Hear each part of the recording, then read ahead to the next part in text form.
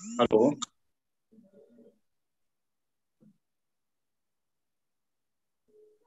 Hello. Hello, good evening sir. हाँ, good evening करण, क्या हाल है? ठीक है। बढ़िया sir. Sir we are live on YouTube right now. Start कर दिया। अच्छा, यूट्यूब पे भी हो गई लाइव? Yes sir. चलो, गुड। ठीक है। एक्चुअली मैं I am trying to join for my laptop. मैं 1 मिनट में कर रहा हूँ join yes sure sir. Laptop से। Okay sir.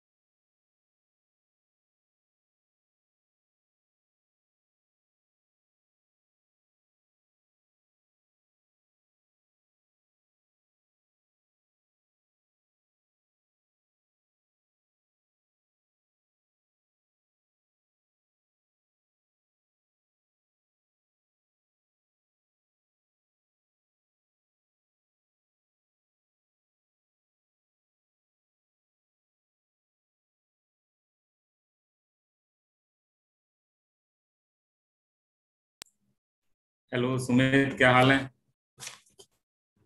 All good sir, आप बताओ। सब बढ़िया, फर्स्ट क्लास। एक मिनट भाई जरा। Sir, got got 4 video consults in last 1 hour. 3 are mucor. It's left, right, and center. बिल्कुल बिल्कुल, हर जगह आ रहा है। मेरे And and let me tell you, I am getting call from remote places, not in urban areas, sir. Too much of urban areas also. Villages from Haryana, Sonipat, near Sonipat, near Rohtak, and we were just limiting that this steroid use has been done only in urban population, but it is not completely true. नहीं नहीं, steroids तो everybody is using यार, everybody is using.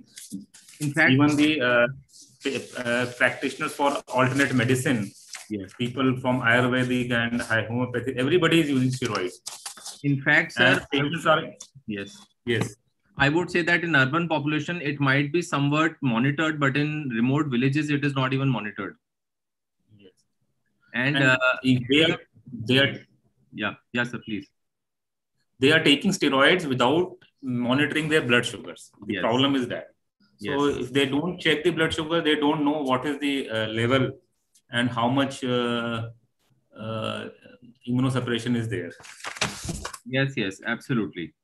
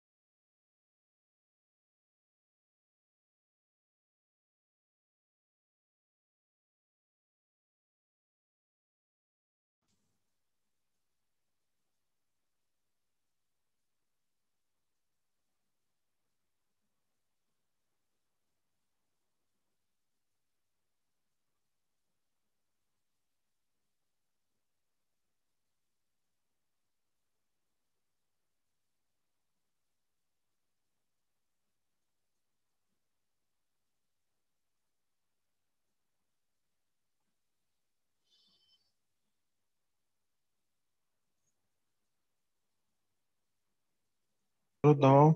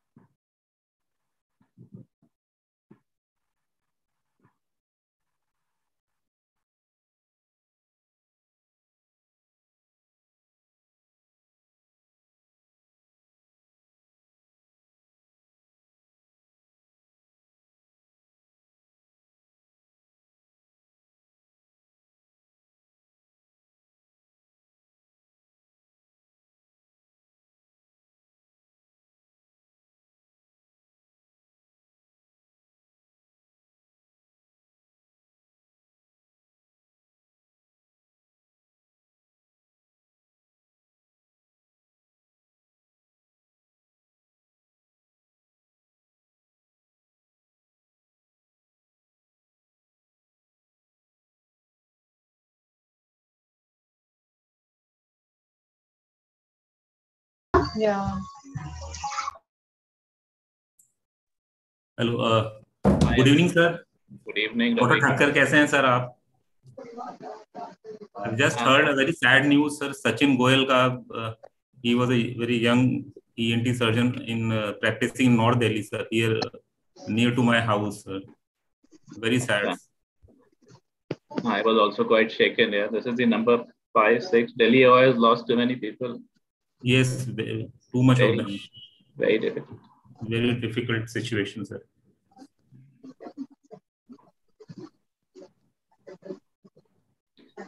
Thank you. Good evening. Dr. Hello, good evening, sir. Hi, Smumit. Hi, Dr. Susan, Gautam. Everybody. Hello, sir. Good evening. Good evening, sir. Hi, Ravi. How are you? Hi, sir. Dr. Gautam, कैसे हैं आप, sir? Fine, fine. Dr. Kochar, sir. Nice to see you Hi, there. Sumit. Hi, Dr. Gautam. Dr. Susan, good evening. Dr. Bahadur, sir. Good to see you, sir. Oh, thank you, thank you. Good evening, sir. Dr. Bahadur, Good evening. sir. Good evening. I can see Dr. Lakshmi Vads, ma'am. Good evening. Dr. Kavita Goyal, Dr. Rohit Rajput. Hi, how are you?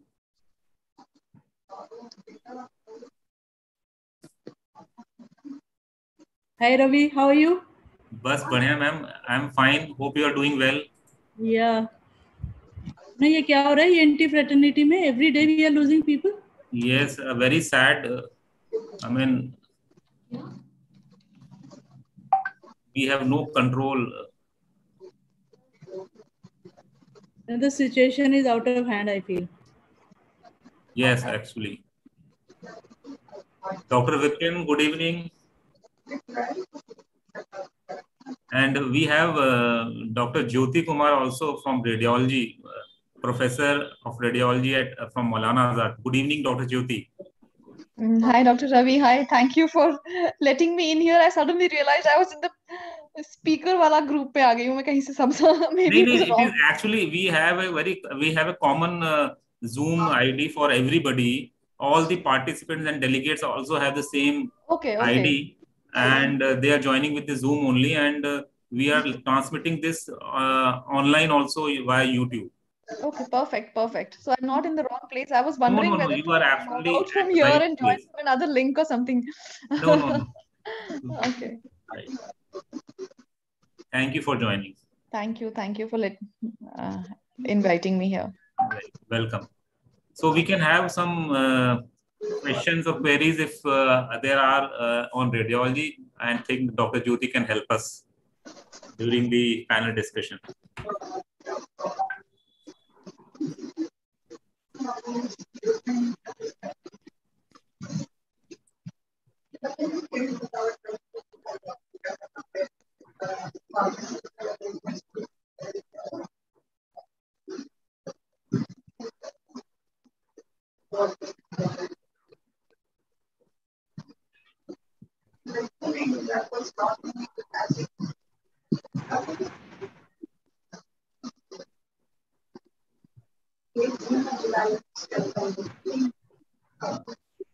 I will request all the delegates and the members to please switch off their mics.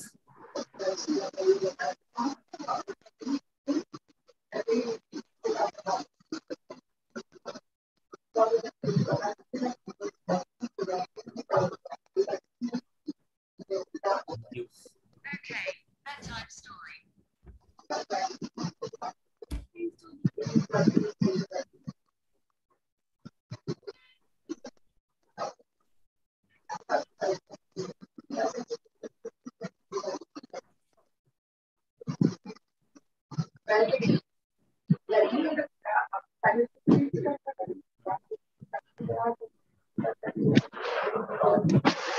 Join कर ले, हो गया, start कर रहे हैं meeting बस 5 minute में.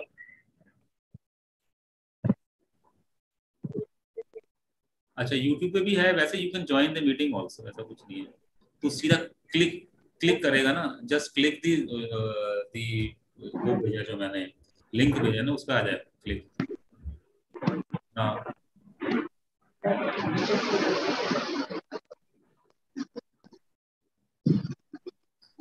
अच्छा, लिंक जो भेजा ना, लिंक में कर ले, लिंक से कर ले.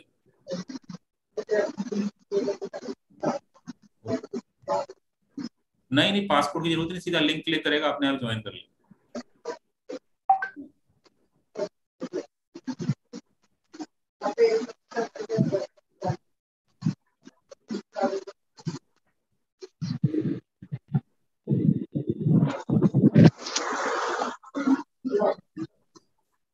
हाँ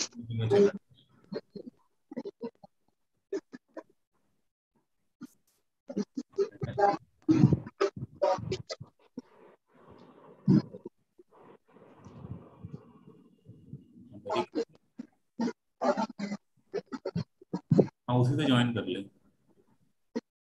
हाँ कोई भी लिंक होगा, सेम ही लिंक तो मैंने सेम ही मैंने। हाँ टमाटर की प्यूरी करना।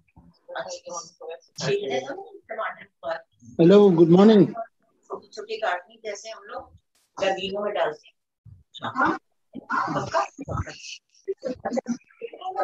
चने खा के मुझे थोड़ा सही नहीं लग रहा। Good evening Kapil, doctor Saurabh. Good evening everybody. Good evening, sir.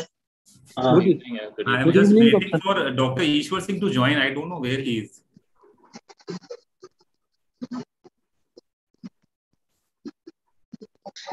Sir ऐसा थ्रेड डाल दिया आपने कि लाइव जा रहे हैं यूट्यूब पे कि सब जल्दी जल्दी ज्वाइन कर लेंगे। नहीं, वो मेरे को लगा कि ऐसा ना हो कि we have a limitation of 300 people in this zoom meeting, so I thought कि कहीं ऐसा ना हो बहुत ज्यादा लोग ज्वाइन कर लें तो प्रॉब्लम हो, तो इसलिए मैंने यूट्यूब लिंक भी स्टार्ट कर दिया। मैंने कहा if they people are not able to join on zoom they can always see it on the YouTube live. Sir 300 बहुत है, 300 तो हमारी कभी एओआई की मीटिंग में नहीं हुई। नहीं ये तो है definitely right. Vipin good evening.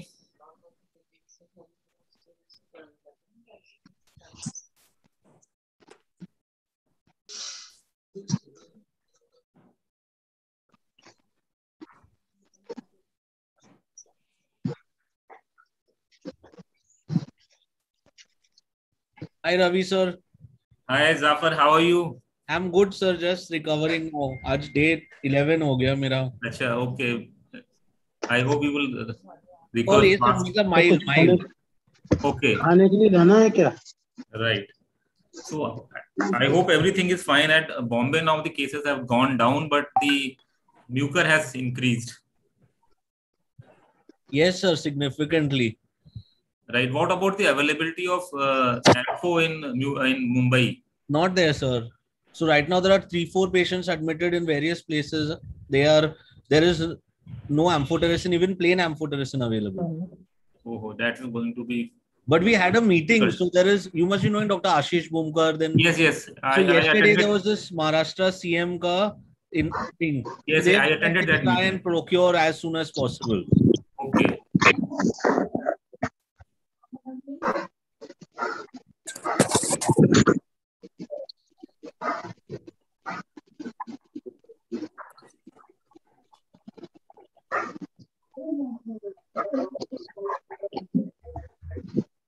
Hi, Dr. Rajal. Good to see you.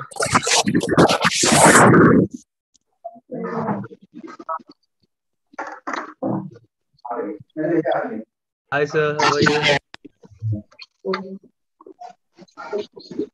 Hello. Good evening, Shashi. कैसे हैं सर? I'm fine. तुम्ही चुपचाप बैठो, बाकी प्रश्नों का अच्छी चीज होती है, जब डेवलप होता है ना मानसिक विकास होता है। कौन है? Am I audible? Hello, Manjal. Hi. Good evening, sir. Good evening, everybody. Yes, Hello, sir. sir. Hi, everybody. I will request all the medical officees switch off their mics. Requesting everybody to switch off their mics.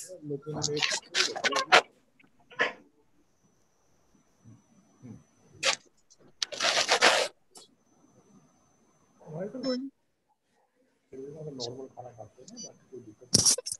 वो अपने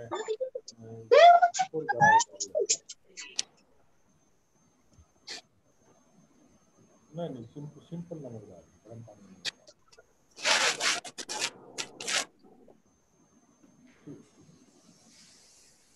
वो जैसे 4 बार ले लो, वो जितने लेंगे useful रहेगी। Hello Ravi. Hello, Ravi. Good evening, sir. Good We evening. are waiting for you, sir. Yes, you are audible, sir. चलो So, should we start? I think we should start, sir. It's 6:05. So, I welcome you all on behalf of Delhi OI, and we have a webinar on a very burning topic, and that is mucormycosis in cases of COVID.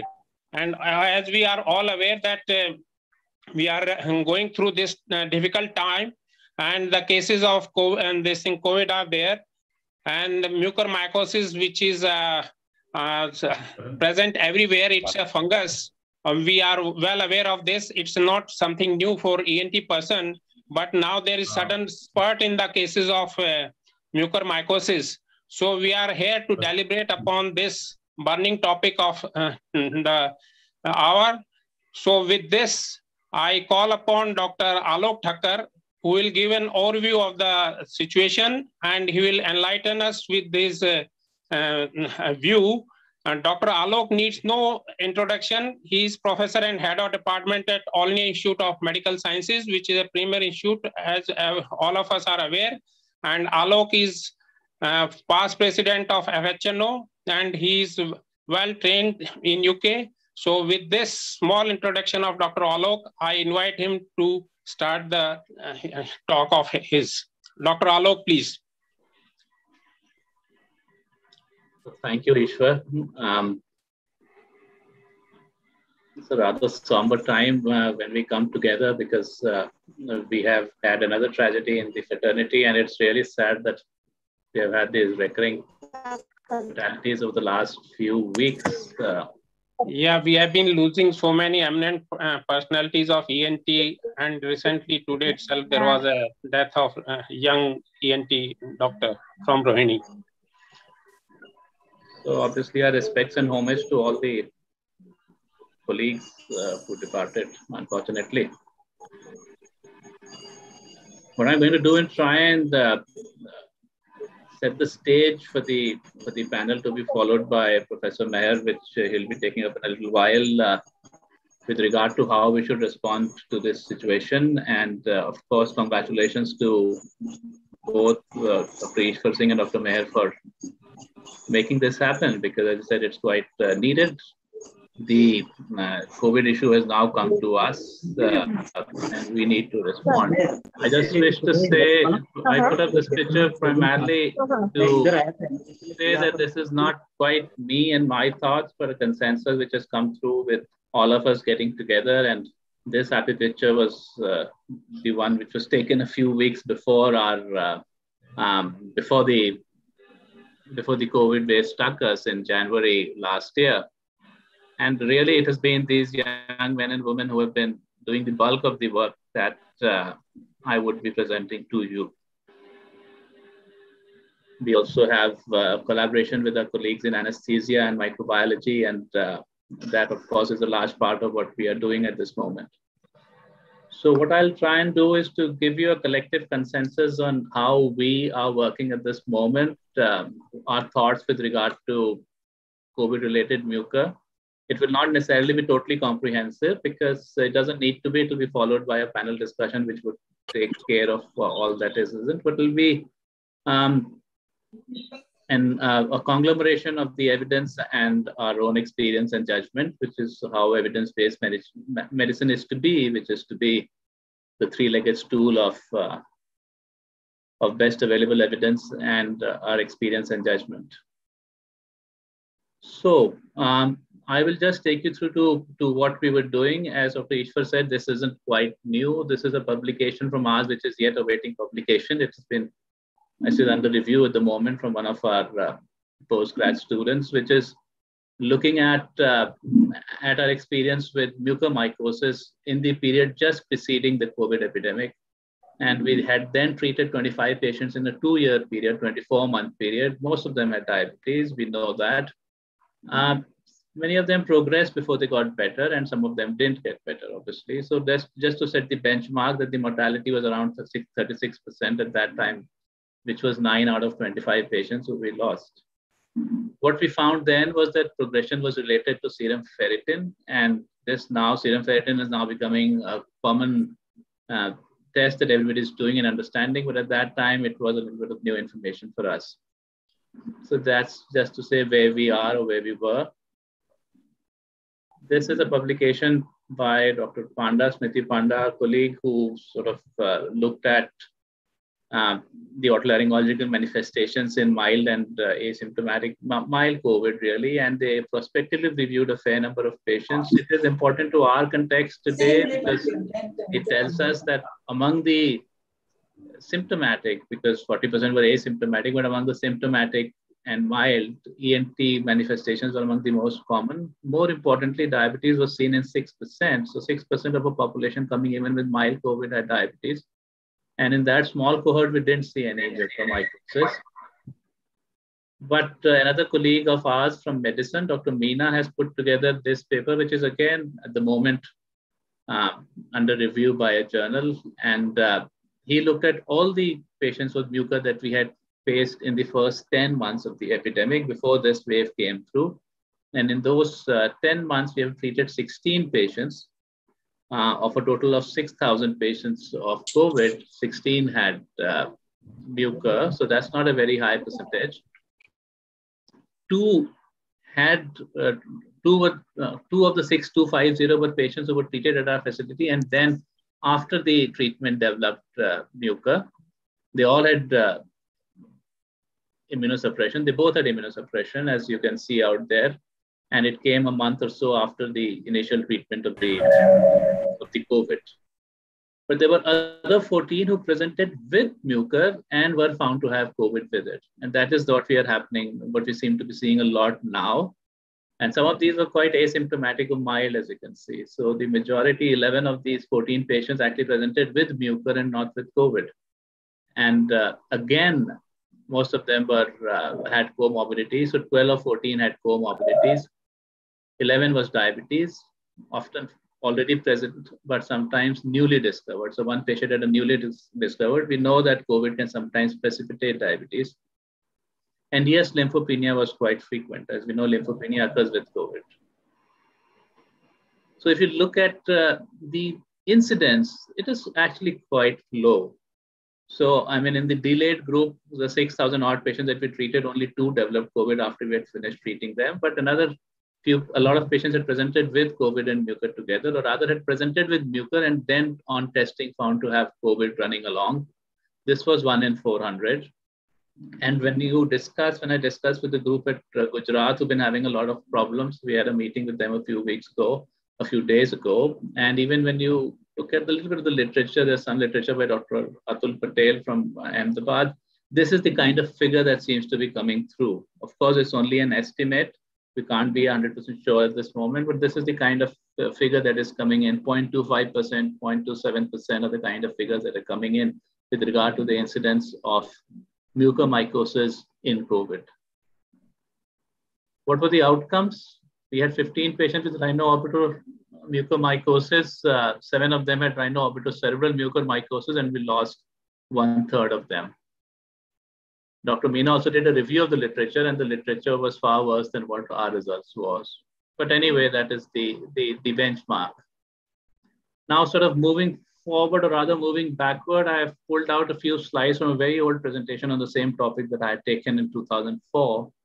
And just to sort of reiterate some of the lessons that we were newly discovering then. Now they are fairly standard and which we are now regularly implementing.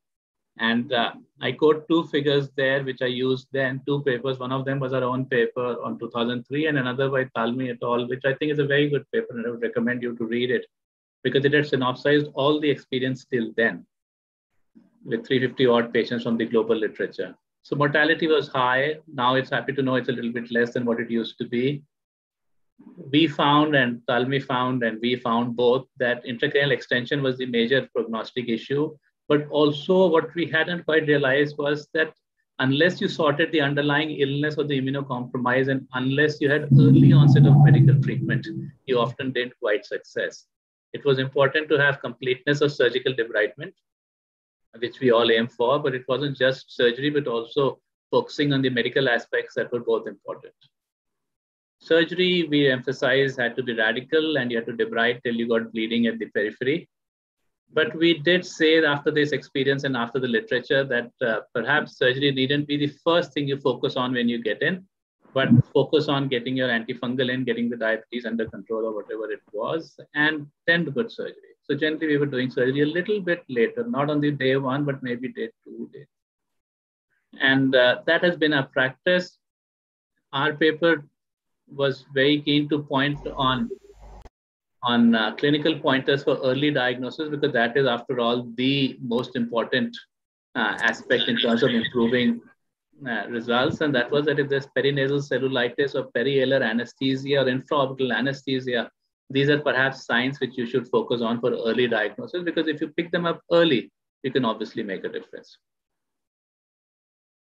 We also had an interesting finding, both Dr. Talmi's paper and our paper, and both sort of came up with the fact that they commonly thought that there should be bone erosion and bone involvement and mottled bone erosion, as was there in the books and the literature, was not something we were seeing. And in fact, generally what you would see on the CT would be minimal disease, not the florid suppuration that you expect in a bacterial sinusitis, or because this is non-suppurative gangrenous disease.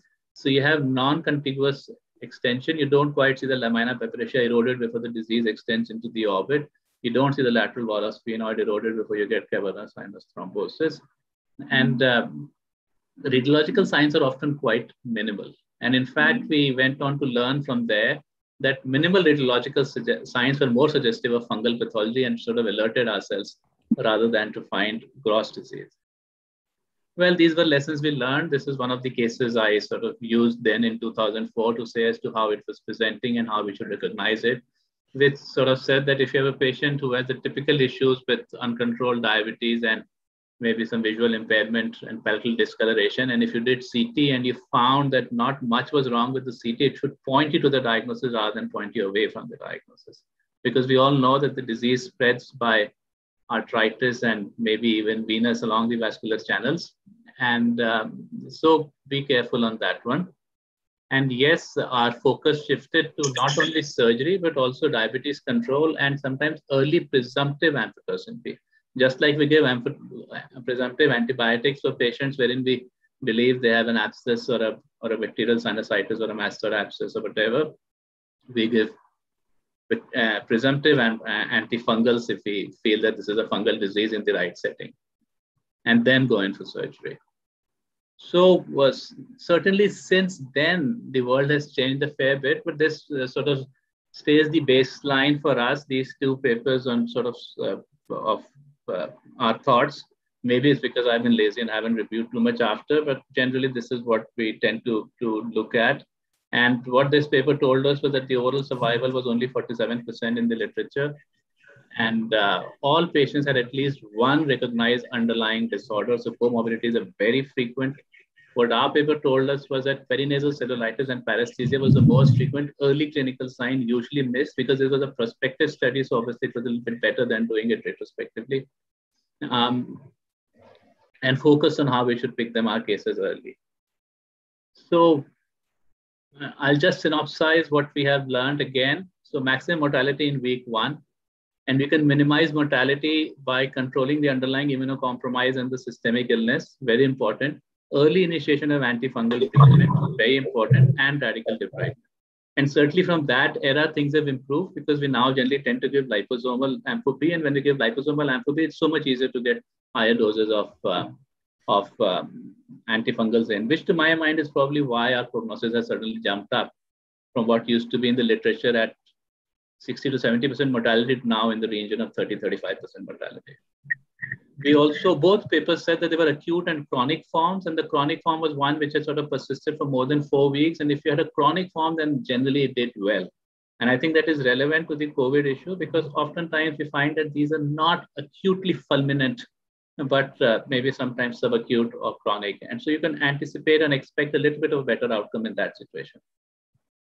This was the data from our paper, which basically showed that the only people who survived were either one person with a chronic mucor or a couple of patients who had early initiation of amphotericin B therapy. If you didn't push in your amphotericin B early, then these patients didn't make it. And there are many impediments to pushing in amphotericin B early. It may not be available. It is too toxic. You may not be confident about it.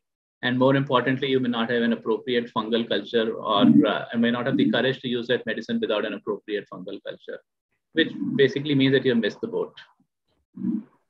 So the other thing that I've already said is that the classical described radiology of bone erosion is not seen, and you should, if you see lack of florid radiological signs, you should actually get worried rather than feel relaxed. And this is again a recent patient who we saw, and these are the kinds of patients we're seeing in this epidemic too. This is about the early clinical signs of the rhinological stage, which you have to pick up. This is a picture from our paper of 2013. And it says that perialar discoloration, perialar anesthesia, and intraorbital anesthesia are the signs that you need to be careful about. Of course, if there's gangrene or black inferior turbinate, then that's obvious.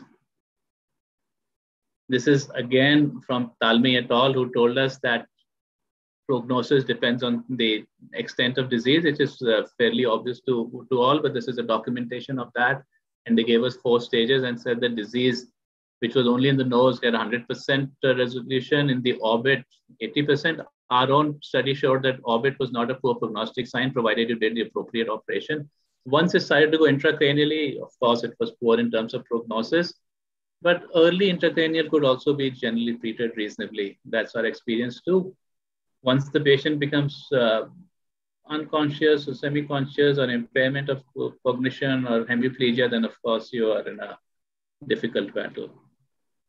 So this is just a synopsis of the same points, that maximum mortality in week 1, minimize mortality by medical and surgical issues. Chronic form is good news, and maybe some of the disease we see today is chronic. Be careful about radiology, which is not too bad, because that's what you will generally see.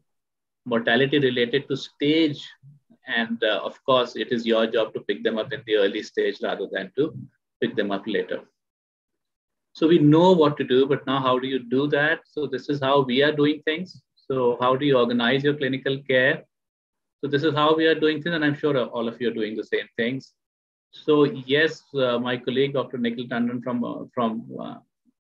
from Endo sort of picked up fairly early and said to us that, look, you guys probably need to ramp up on your Ampho B, because this is soon going to be a difficulty. And we have worked at the hospital to create awareness and at least rank up our supplies. How long they will last, we will see, but we have raised Ampho B and we have a fair amount of Ampho B now. We had a consensus in the department and got together as to how we treat these patients. Not that we don't know how to treat these patients, but obviously nice to sort of come together and review, just like we are doing today. Dr. Sikka is our nodal coordinator from the department, because we have so many sites. We have a site at NCI where Dr. Smriti and Dr. Anup are looking after patients. We have a site at AB6. We have AB2 where Dr. Hitesh is looking after. We have trauma center where Rajiv and Suchita are looking after, and Arvind has been looking after. And then of course we have our own ward. So a coordinator to look at all these issues.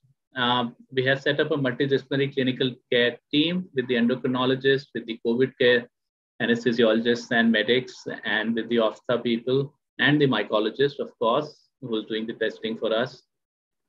We have, of course, enhanced our communication on WhatsApp, and we have an online dashboard wherein we get, this is just a shot from the online dashboard of last evening when we had 50 patients. I checked a little while ago, we had 61 now.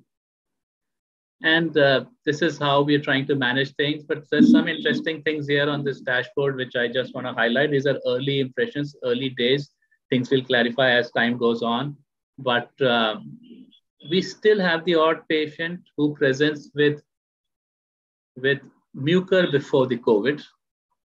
But generally, we are having COVID presenting before the mucor, and there's generally a time lag of a couple of weeks, 10 days, 15 days, 17 days. The Gujarat experience also seemed to indicate 2 weeks or so.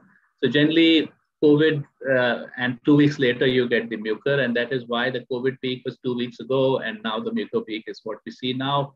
Hopefully, it will come down. Interestingly, a lot of patients have been on home isolation. They haven't had very severe disease.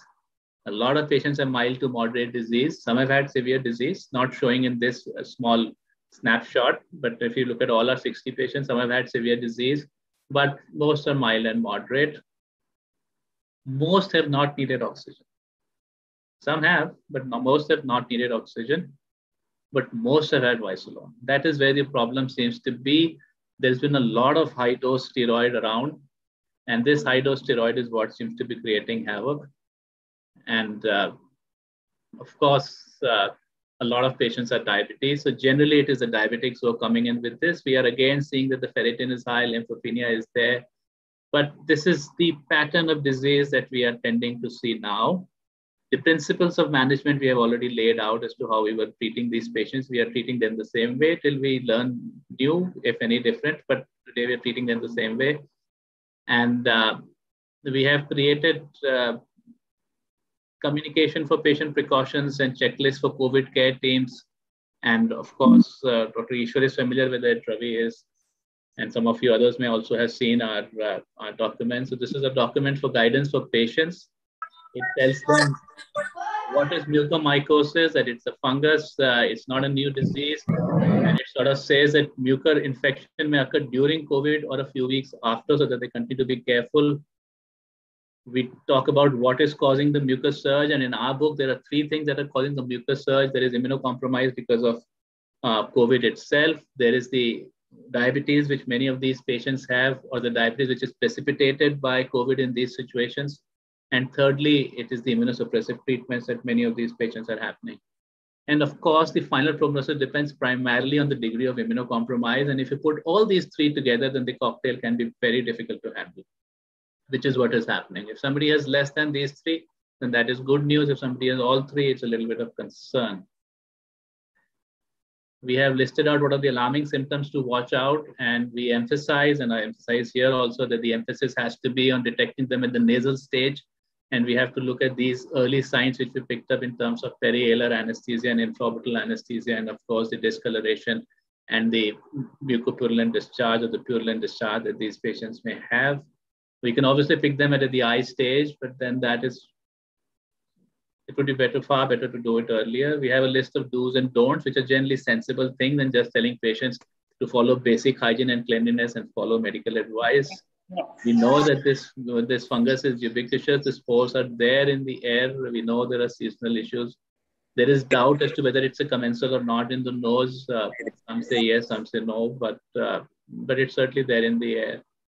And it seems that the oxygen is not a major concern from my discussions with people, but at the end of the day, certainly basic hygiene is necessary. We give advice on what to do if you have these symptoms. That is fairly obvious. We similarly have a treatment care guidance document, which again tells us how to treat, because of big group, we have residents, we have such a big multi-specialty group. So it's necessary to have this kind of communication. So not that anybody doesn't know, but sometimes you just need to restate these things. So we tend to categorize patients as COVID positive and COVID negative, and the COVID negative come to us and the COVID positive go to the COVID care facility, the many that we have. And it is important to note that what we are finding is that most of these patients are not getting COVID negative at day 10 of their illness, as is generally anticipated. And it seems that these are patients with immunocompromise, which is obviously causing the mucor and which is also causing a persistence of the COVID positive status. So I would say 80% of our patients are COVID positive currently, even though they are more than 10 days from the infection. Why the surge in mucormycosis? I already said to you the 3 things that I talked about.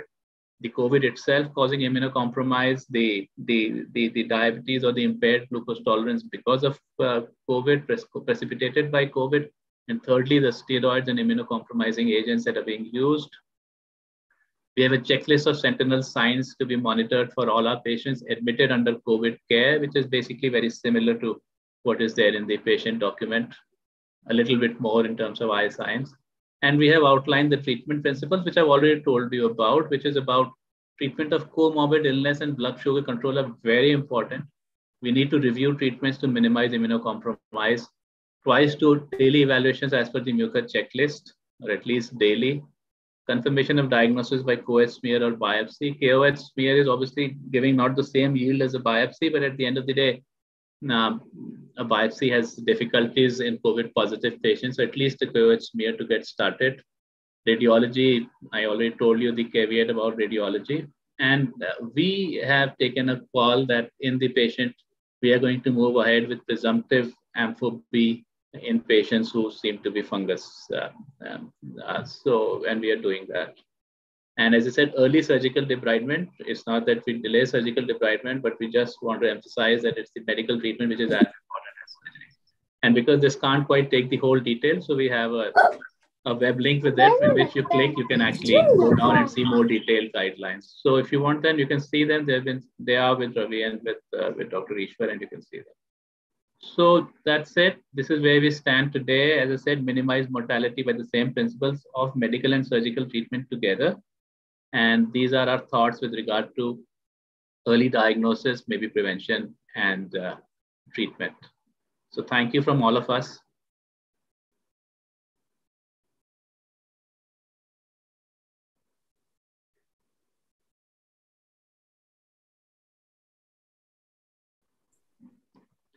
Certainly, if there are any questions. Thank you. Yes. ठीक है, फिर से तुम्हारी आवाज उधर जाएगी. Thank you, sir, for an excellent overview of the mucormycosis. Dr. Ishwar, are you there?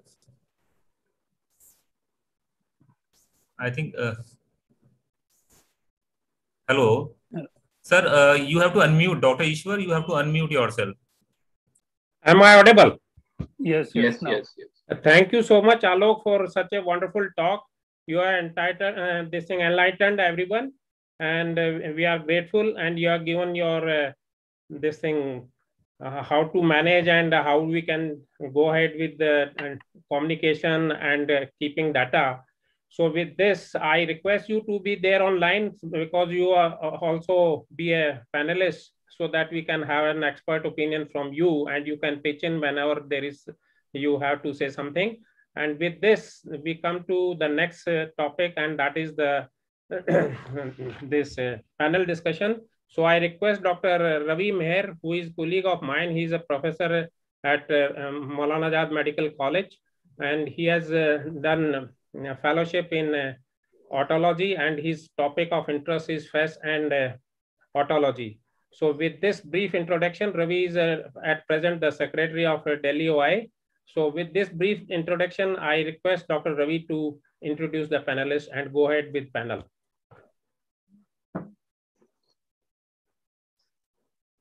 Ravi? Yes, sir. Thank you very much, sir. So we'll start with the panel discussion.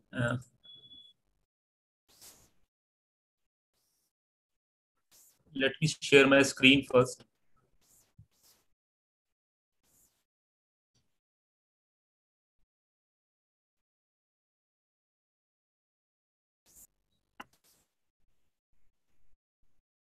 So can you see my screen? Yeah.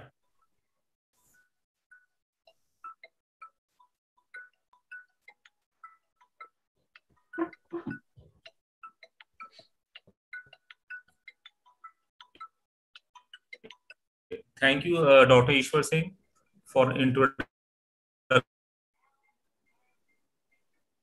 Dr. Ravi, hello. I can see Dr. Jyoti Kumar, Professor of Radiology. So what we will be doing will be on the yes, she's there as a special invitee. She's there. Yeah, you can direct some questions to her also in the panel, because I will be definitely. May I know who is this? Manish. Yeah.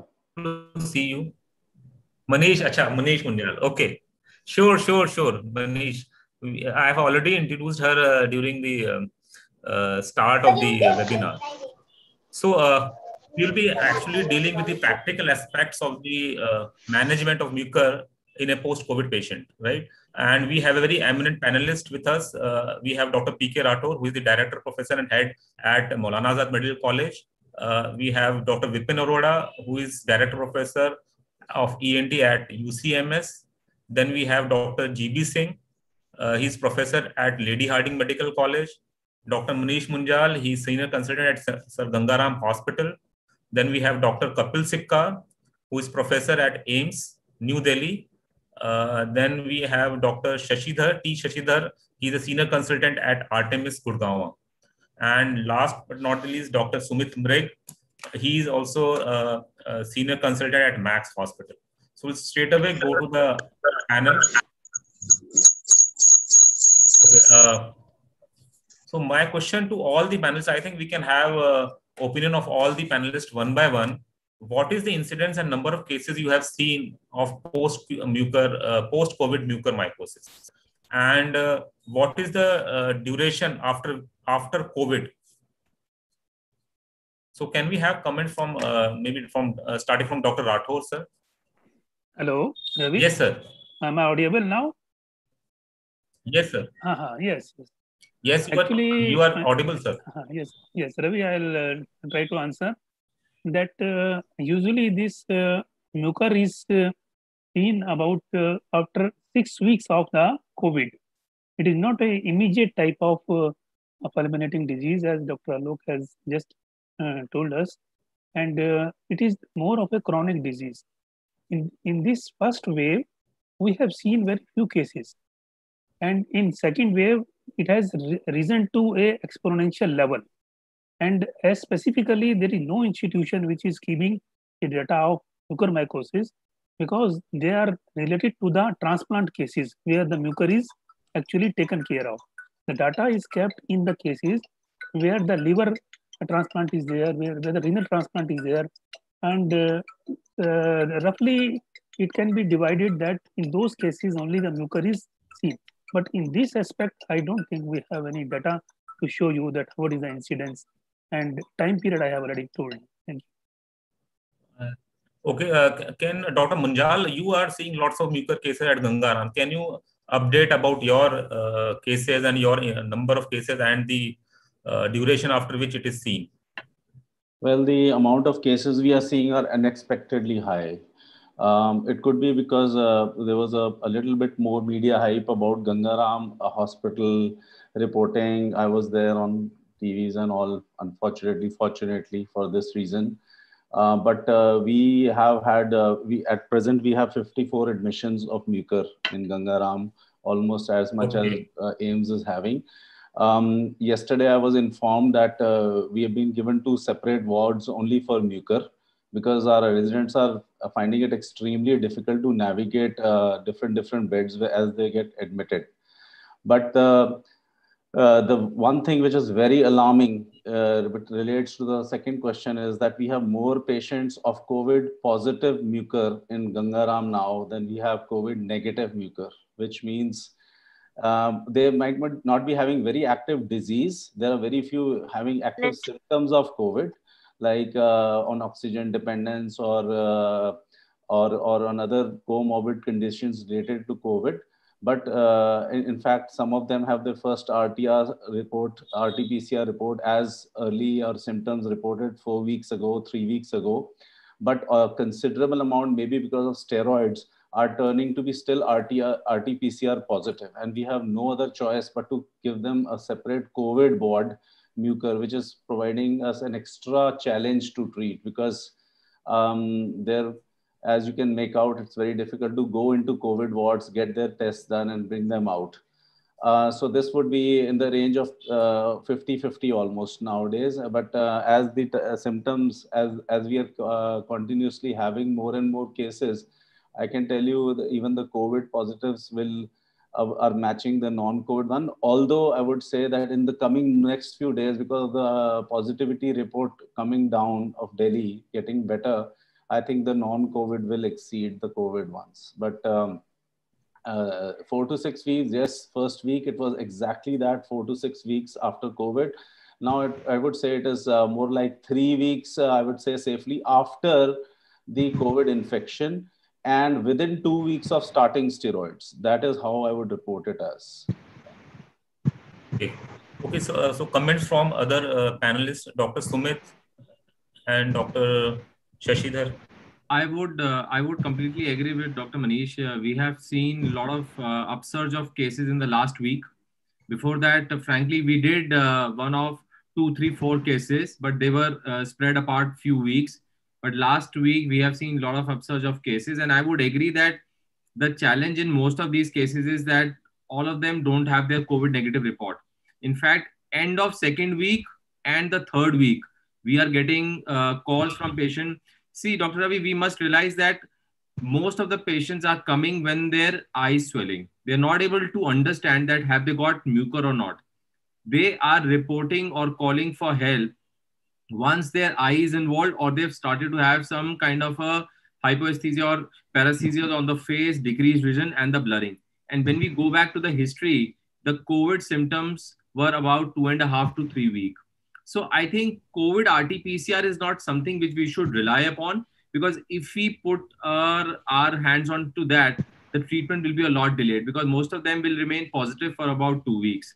So I think I agree with what Dr. Manish said, that the challenge would be COVID positive or COVID negative patients. So we are also getting these patients admitted in a special ward now, and we are getting RT-PCR done. But if you are seeing that they are almost at the end of 2.5 weeks to 3 weeks of their first start of symptoms, so it's not to worry, because the viral load will be very low. Also, we are getting a lot of these patients from rural parts now, not only from the urban, and their history of home intake of steroids. And I would say that not a very, very long intake. I think we just can about talk 10 about to the 14 days. But predisposition was most of the patients have got uncontrolled diabetes. Okay, so we will talk about the causes of mucor later. Dr. Shashi, you have some input about the incidents in your institution.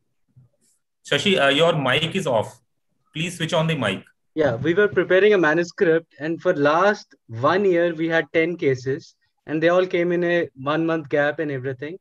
In the last 1 week, we admitted 14 patients under my care, and all of them have one similarity. It's in the April first week and later. None of them came in March. So I think this has certainly something to do with the new variant of the virus. And I have compiled a few data, which I'll show it later. But definitely, it's like 5 to 7 times more than the previous year's rate. So any other input from other panelists? Yeah, Ravi, can I say something? Yeah, sure, Vipin. Yeah. Yes. Ravi, I just want to share some epidemiology, because we are having the patients at two facilities. One is a main GTB hospital where we keep 750 patients who are comparatively less sick as compared to another facility, which is a 500 bed ICU facility, which has newly come up. So when I compare the incidence of mucormycosis, it is far more in those in the ICU facility where more sick patients are going. We started that facility only on 13th of May, only 3-4 days back, and I have seen 2 cases of mucormycosis in that facility, because more sick patients are coming over there, and they are developing this infection more often. So I think it is related to the sickness and maybe the virulence of the virus, which causes more immunosuppression, or as Sumit was saying, that it has something to do with the this strain also in this particular wave. And Sridhar was saying that there is something, this virus is more virulent. So I certainly agree with that, and we are getting more sick patients during this wave as compared to the last year. Right. So I think what we can gather from everybody's experience is that there is a definite increase in the number of cases after second wave. And what I could gather is that it is basically acute condition, and it is occurring within 2-3 weeks of COVID positivity. So that I think we can summarize that there is a definite increase in the incidence of mucormycosis after the second wave. And we go to the Ravi, next. can I? Yes, Ravi, Dr. Gautam, you want to say something? See, when there was the first wave, we had mucormycosis cases coming to us after COVID being treated. But right now, the cases that we have, in fact, just about 2-3 days back, we had an admission in ophthalmology department. We don't know the COVID status of the patient. I think it's come out to be positive now. Now we are having patients who are coming with COVID and mucormycosis. Initially, after the first wave, we had patients who would come to us and you take a history and they'd say, yes, we had COVID. But right now, the patients that we are having, although they are being either it is that they are being treated for COVID, and right after that, within a period of about 2 to 3 weeks, they're reporting for mucormycosis, or most of them are not, their status is not known, and subsequently they turn out to be COVID positive. Right. Can I actually? Yes, Kapil, hi. Thakkar sir mentioned most of the things from our department. We have around 61 cases that are under treatment and various facilities. So if I would sort of try to summarize that, we have mostly patients who come after 2 to 3 weeks after sort of receiving the COVID treatment or steroids, but there are cases which are coming with coexistence. So their COVID is not getting negative, and moment they come to you with mucor and you test them and they are COVID positive. But bulk of the patients who are coming to us, they are testing RT-PCR or TrueNet, CVNet positive, maybe more than 90% of times. So for out of 61, I think we had only 8 or 10 patients who were CBNet or TrueNet negative. Rest of them are positive. And if they are positive, then as per policy, we cannot talk about viral load or other things, but we have to keep them in COVID facility, not keep them in with other patients in the ward. Yes. Dr. Kapil, can I just make a comment? Yes. You know, please. all these patients, if you test them for CBNat, even after recovering from COVID, CBNat will be positive for about 3 months. Totally agree. So CBNat may not be the right investigation to make a distinction whether the patient is COVID positive or negative once he has got COVID. So maybe what we are doing, because RT-PCR may take about 8 to 12 hours at max to come. So we do a rapid antigen test. We admit the patient, and if the patient needs any debridement or an urgent emergency, then we immediately send an RT-PCR, but definitely not CBNat, because it will remain positive for about 3 months after COVID comes into the patient. Okay. I think we can switch on to the next slide. What are the risk factors for development of mucor in post-COVID patients? So, Dr. Rathore, sir, would you like to answer this? Yes, Ravi. Yes, sir. As we have just seen that uncontrolled diabetes is the main culprit. Right. It is followed by the use of the systemic steroid. If the systemic steroids are used for more than 3 weeks, then again there is a problem. And then we have a mechanical ventilation problem. So suppose the patients who are on air, they have less incidence of mucor, and the mechanical ventilation, whether it is given with the humidifier and what type of humidifier is used, all these factors have a role to play. Because in some cases, even the humidifier is not daily changed. So they have a higher incidence of mucor later on. Also, there is a question mark about the medical oxygen as well as the industrial oxygen. Normally, what we do, the medical oxygen is about 93% which we use. Suppose we raise it to 100% usage, then the damage will be more and the incidence of mucor will be more. Similarly, the industrial oxygen needs a proper setup, and it has to be air purified first. So now these are the small factors which are not very much seen in a peripheral hospital. In main hospitals, we are taking care of all these things. And along with this, the use of the tocilizumab also is associated with the higher incidence of mucormycosis in post-COVID patients. Thank you. Thank you, sir. Any comment? Yes, sir.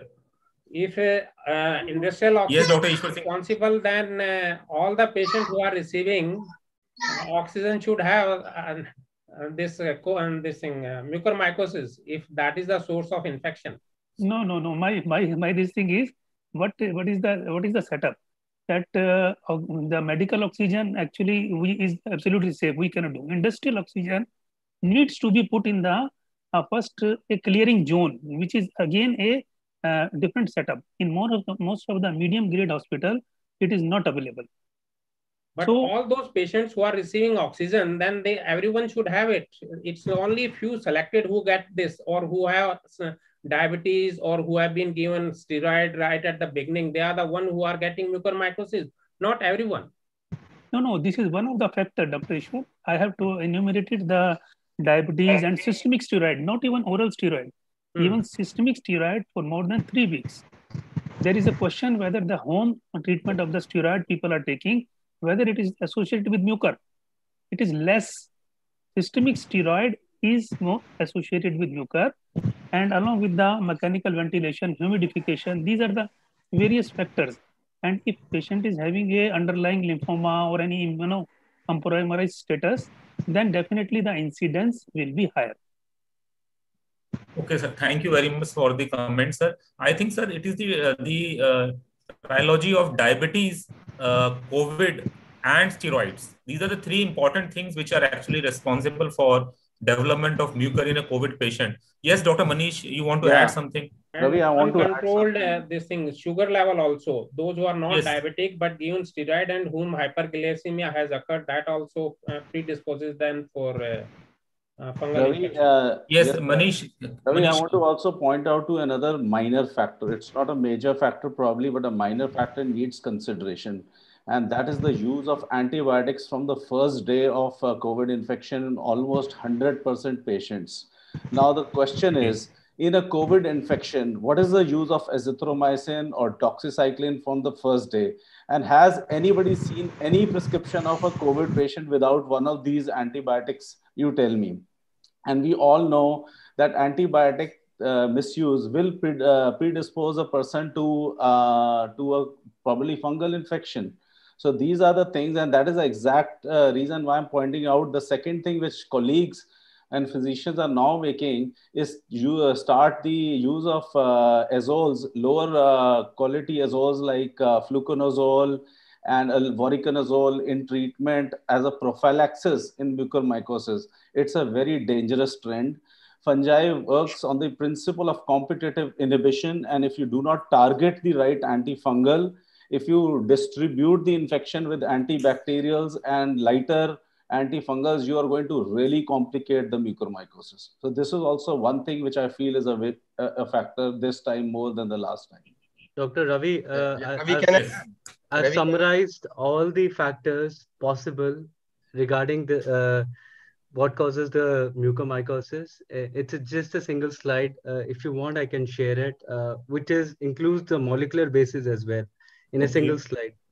Then I have to put off my slide, then only you can share. Ravi, can I add something? This is extremely I think you can just interesting. speak from the slide. We can just listen to it. Oh, you have to see that picture, seriously. Then you will understand what's Ravi, really can I going add on. something here? Just a minute, Dr. Gautam. We want to have the... I'll just tell you one thing. I have stopped sharing slide. Yes, Dr. Gautam. What is it? It's very important for all of us here to understand that we are number 2 in diabetes in the world. The maximum second number of cases are maximally seen in our country. And prior to having this COVID mucormycosis, the maximum number of mucormycosis cases have also been reported from India only, prior to COVID infection. The most important thing is that COVID is a diabetogenic virus. It goes and destroys the islets of the pancreas. It starts, completely, disequilibrating a patient of diabetes mellitus. It's in its etiopathogenesis. And then, what happens? Your physicians are not able to control the diabetes. One of the other extraneous factors is to have steroids. Okay, and then all of a sudden you are having a surge of this mucormycosis in our country. We are the diabetic capital in the world, and we are having a virus which is itself a diabetogenic virus. And of course, mucor India is the capital for mucormycosis prior to even COVID infection. Now, what is there that since you have a COVID infection, this is perfectly natural. Yes, of course, diabetes is a predisposing factor. Taking steroids is a very important predisposing factor. But much more important than that is that the misuse of steroids by the medicine people, they're not using the guidelines. Even patients who are being home treated. Right. I think yes, Dr. Gautam, I think we need to see the slide of Dr. Shashi. So the simple idea is that the rhizospores are everywhere in our body, and the nose is the common harbor of that, and it comes in 3 forms. It's called the resting spore, the swollen, and the hyphae. Your macrophages and neutrophils cannot actually get a mucor if there is no breach in the basement membrane. So deviated septum, prongs, nose picking, and non-specific antibiotics and other things, they actually result in breach, especially if you're giving a 15-liter oxygen, the crusting is very high in the nose. So this is the preliminary step where the spores will actually enter the basement membrane. Then the real game starts. When there is a spore, your macrophages and neutrophils, they treat it like a child. They don't even give an immune response. Absolutely, there's no job. They only suppress its multiplication. But as soon as they get swollen or they come into the hyphae form, the macrophages and neutrophils they tend to recognize it and they tend to take care of it. Now, what's happening is when you have a diabetes, decay, or acidosis or a hyperglycemia, the macrophage function is suppressed for at least 2 weeks. That's the life cycle of a macrophage. If you have a diabetes, it is going to be suppressed, uncontrolled diabetes, and acidosis, it will suppress it. And for the neutrophils, corticosteroids, IL-6 inhibitors, and the virus itself, because it does something called a T cell exhaustion, it will suppress it for many, many weeks. So normally the neutrophils are supposed to take care by the NP1 and NP2, which is basically neutrophil protein peptides. But the last step is here where the iron metabolism is important, because even if the mucor multiplies in the soft tissues, it needs something to really enter the blood vessels, and then it causes angioinvasion and the thrombosis, and for which again hyperglycemia, high iron state, and hyperferritinemia are important. And this is the receptor where GRP78 which kind of takes the normal spore and puts it in the blood cells. Even now we have a defense mechanism inside the blood vessels, and those are the platelets. And these platelets, they go and wrap around with what we call as a platelet factor 4 around this, and they kind of limit the mucor inside the blood vessels. But if the patient has thrombocytopenia, which is also seen in the new strain, or we are giving heparin, they develop anti-PF4 antibodies or steroids, or we are giving platelet inhibitors. The platelet function is also decreased, and this will again cause a higher chance of angioinvasion. And this is the first time ever we have seen a bilateral mucormycosis. This is mind-blowing. I've been in the Medanta and Artemis transplant units. We were backing up BMT patients and liver transplant and kidney transplant. We have never ever seen a bilateral extensive rhinocerebellar mucormycosis, and now we are seeing it. So something really weird is happening here, which is kind of exposing it.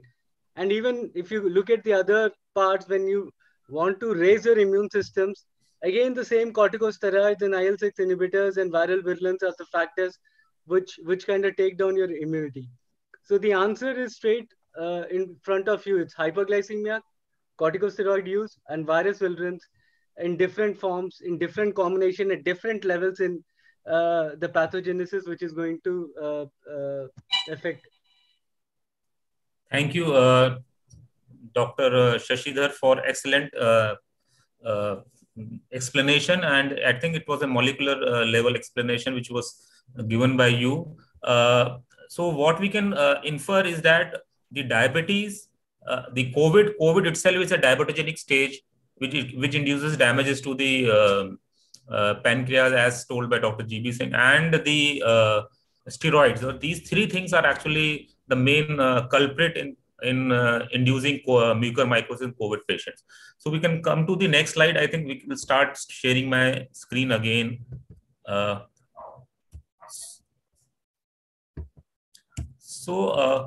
Is it an Indian phenomena? Because what I have read, I mean, I was trying to search the literature and I could not find mucor cases in US or UK or other countries where there have been very high incidence of COVID patients. So is it an Indian phenomena, or we are seeing it in our subcontinent? What is the reason behind it? So any of the panelists can take this. Yeah, I'll take that. See, yes. We are living in a tropical environment, Ravi. We have done studies on fungus. We have done fungus study in cholesteatoma. We have done fungus studies in biofilms in our institution. And after that, we have come to know that fungus is something very endemic in our country.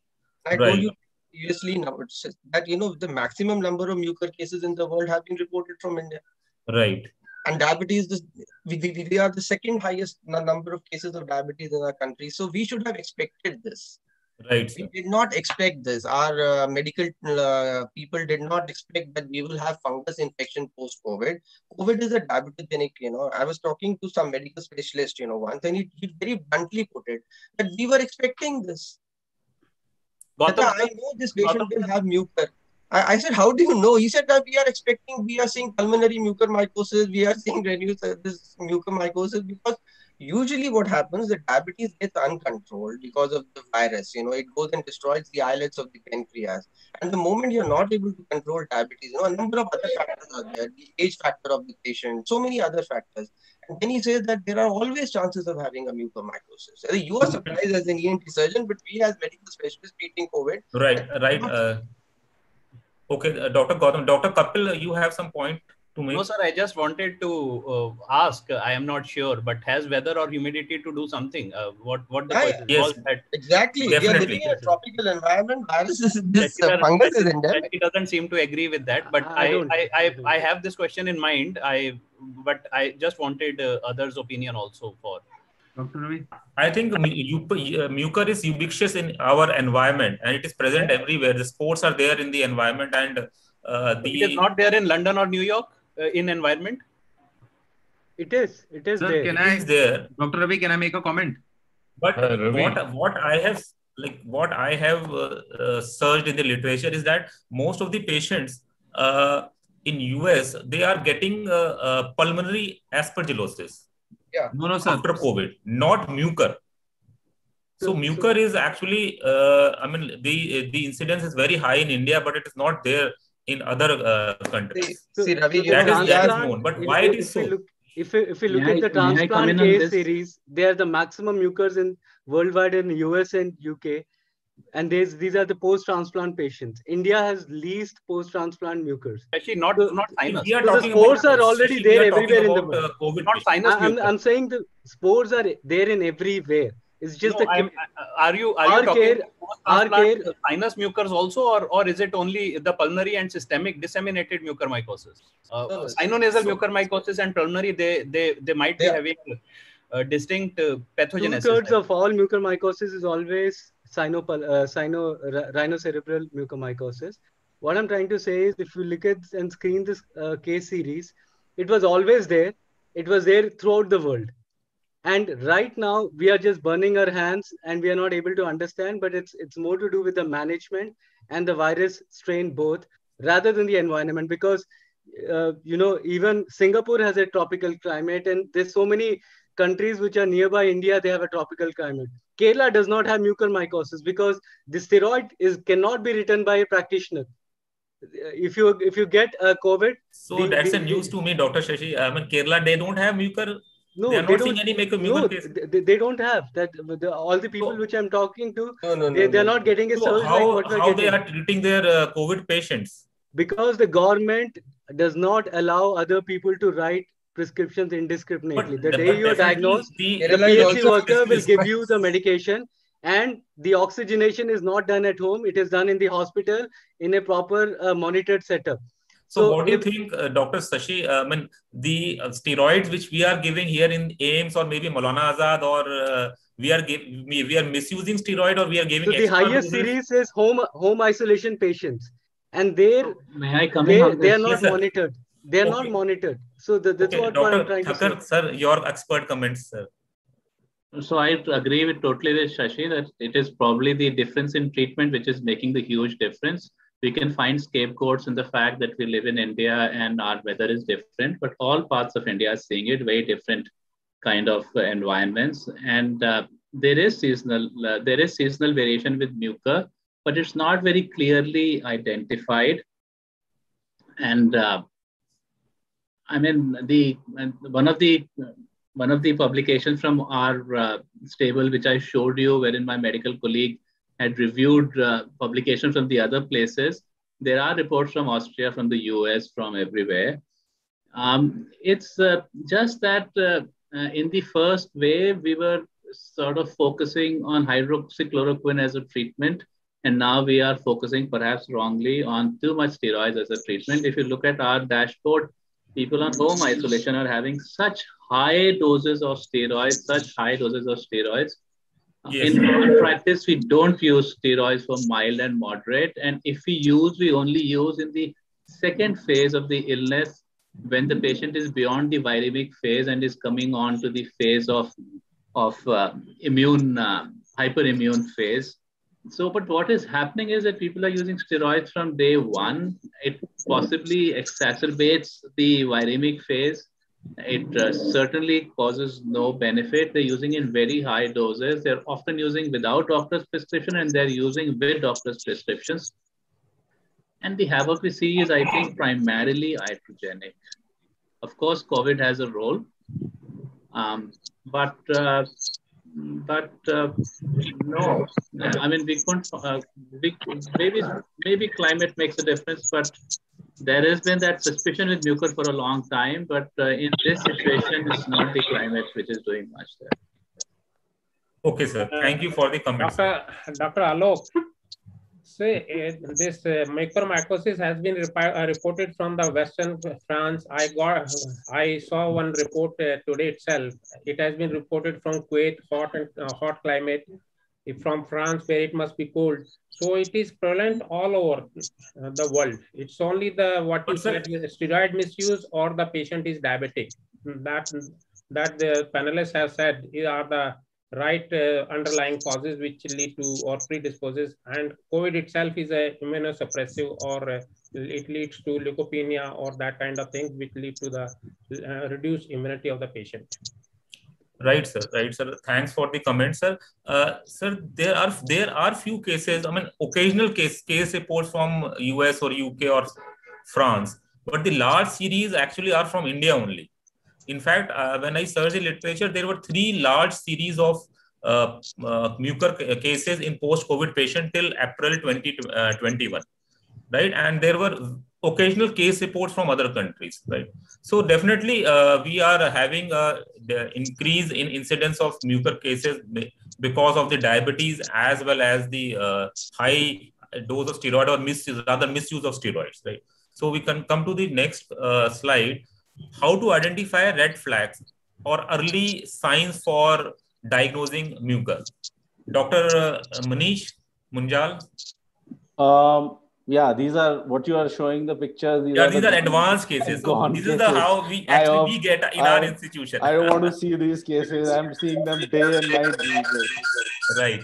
But what I'm seeing in the outpatient are 2 type of people. One are the COVID, the mucorphobics, and one are the frank ones. Frankly, it is very difficult to distinguish between the two, and because of the fear of the so-called black fungus, and it's a misnomer, and I have a little bit of social responsibility in owning the name, because in the last pandemic. Hello, please switch off your mics. I request everybody to switch off their mics. Wait. Yeah, in the last pandemic, I had written an article for Times of India when we had red flagged it. And I don't know, because of the color of the fungus on the rhizopus on the sugarcane, which is black, I named it black fungus in the article. And I don't know why this black fungus has become so much this thing that everybody is mentioning this name. But somewhere, I know now where the nomenclature of black fungus comes. Somewhere in the nomenclature, I might have read you are it. The culprit. Yeah, there was I agree with that. The names can become viral. We can all see that. But red flags, I can very well tell you, Ravi, that what mentioned very inspiciously by Dr. Alok Thakkar, the difference between the sensation on the 2 cheeks is probably the most important sign that I've been seeing in this thing. And for that, you don't need to press the cheeks too hard. Just ask the patient to close the eyes. And if you can make the sensation difference between the 2 cheeks, of course, the patient has come to you with pain, and before you examine the patient, just identify these factors, because it differentiates it from a lot of other neurological problems. If there's infraorbital paresthesia, this is a very important sign for sign that you can elicit. Second thing, of course, the usual things. If there's usually a brawny swelling, most common finding that I've seen is with which patients has also come is the brawny swelling below the cheek. But mind you, because of high dosage of steroids, many people are just coming with facial puffiness and non-infective swelling also. So cannot have a total suspicion on that basis. But of course, all an ENT surgeon needs to do is examine the nasal area very well. Then the sensation thing I've told you, then deep sensations for any tenderness, And finally, do not miss seeing the gingival buccal sulcus, because there's a one more different clinical variant is the upper jaw osteomyelitis happening in such cases, where you will see periodontal micro abscesses and a little bit of tenderness in those abscesses. You might have a completely normal nose, completely normal eye, but still these patients are having or this mucormycosis, and that is probably mixed infection, but very difficult to take biopsies. You have to puncture those cavities and then take swabs to identify such people. We are doing that. So these are the variations this time that we are seeing in the plethora of mucormycosis.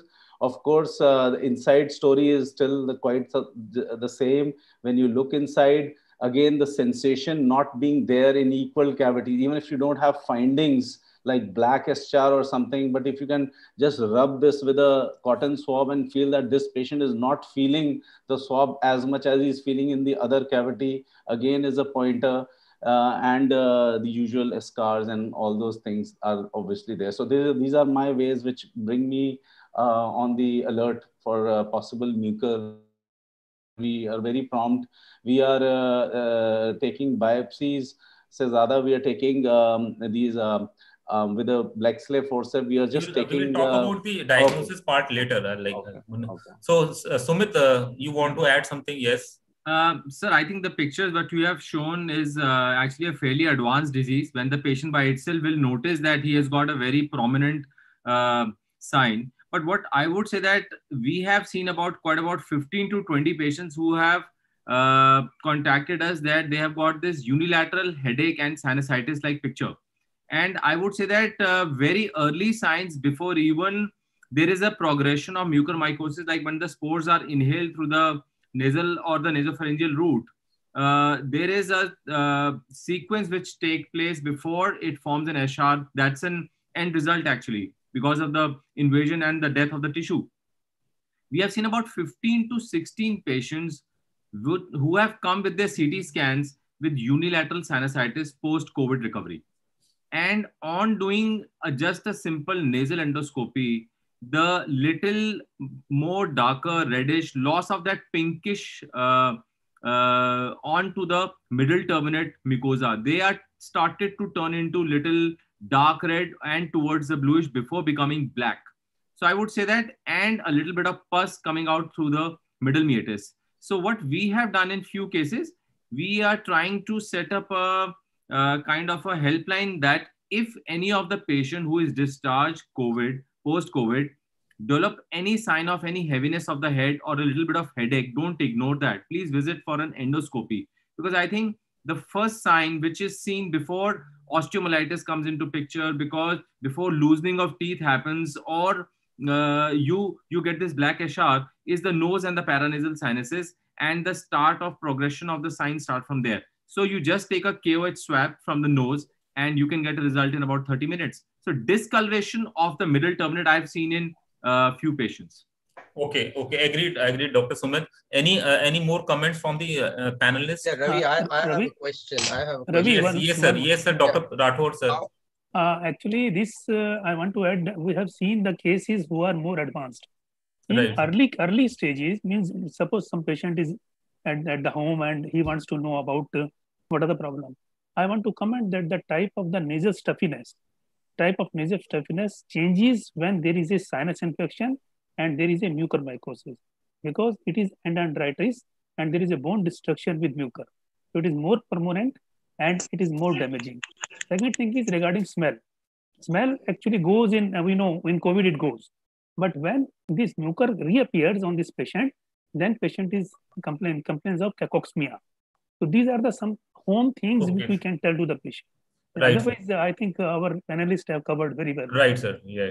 Dr. Gautam, you wanted to add, sir? Dr. Gautam? I want to add. I want to ask a question. How many of you have seen fever along with sinusitis as one of the presenting features of this case?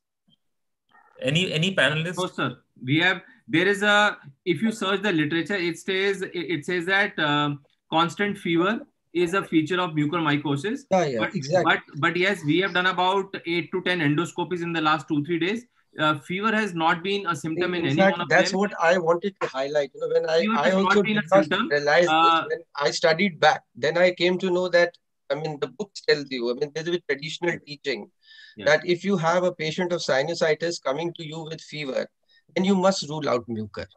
And believe me, you know, when we spoke, I went back to all my patients because they did tell fever, which we did not record. Then I realized that most of these patients, they tell you that even after getting cured with COVID, they had a bout of fever along with their sinusitis. And they were told that, okay, it's an upper respiratory tract infection, you don't worry about it. Even I did not take him. I mean, the patient did come with the history, but we did not, like, you know, the mind knows what eye sees, what mind knows. But when I was reading back in the book, then I realized that most of these patients, they have post-COVID fever also. Maybe for a day, maybe for a two, but most of them, if you ask them about the history, they do tell you that yes, they had fever and they did take Calpol for it. They did take paracetamol for it. They did seek a consultation for it, and their doctor told them कि भी COVID तो हो गया, फिर से नहीं हो सकता, ये थोड़ा सा जुकाम हो गया होगा, you take this medicine, and you will be on. Ravi. Okay, Ravi. doctor, yes. Ravi, Yes, the patient may have even dryness or itching or crusting in the beginning to begin with. What all Dr. Sumit said, I agree to that, but there may be even dryness, and that could be attributed to the oxygen, but dryness and itching, which is unusual, and that may be the earliest sign to start with.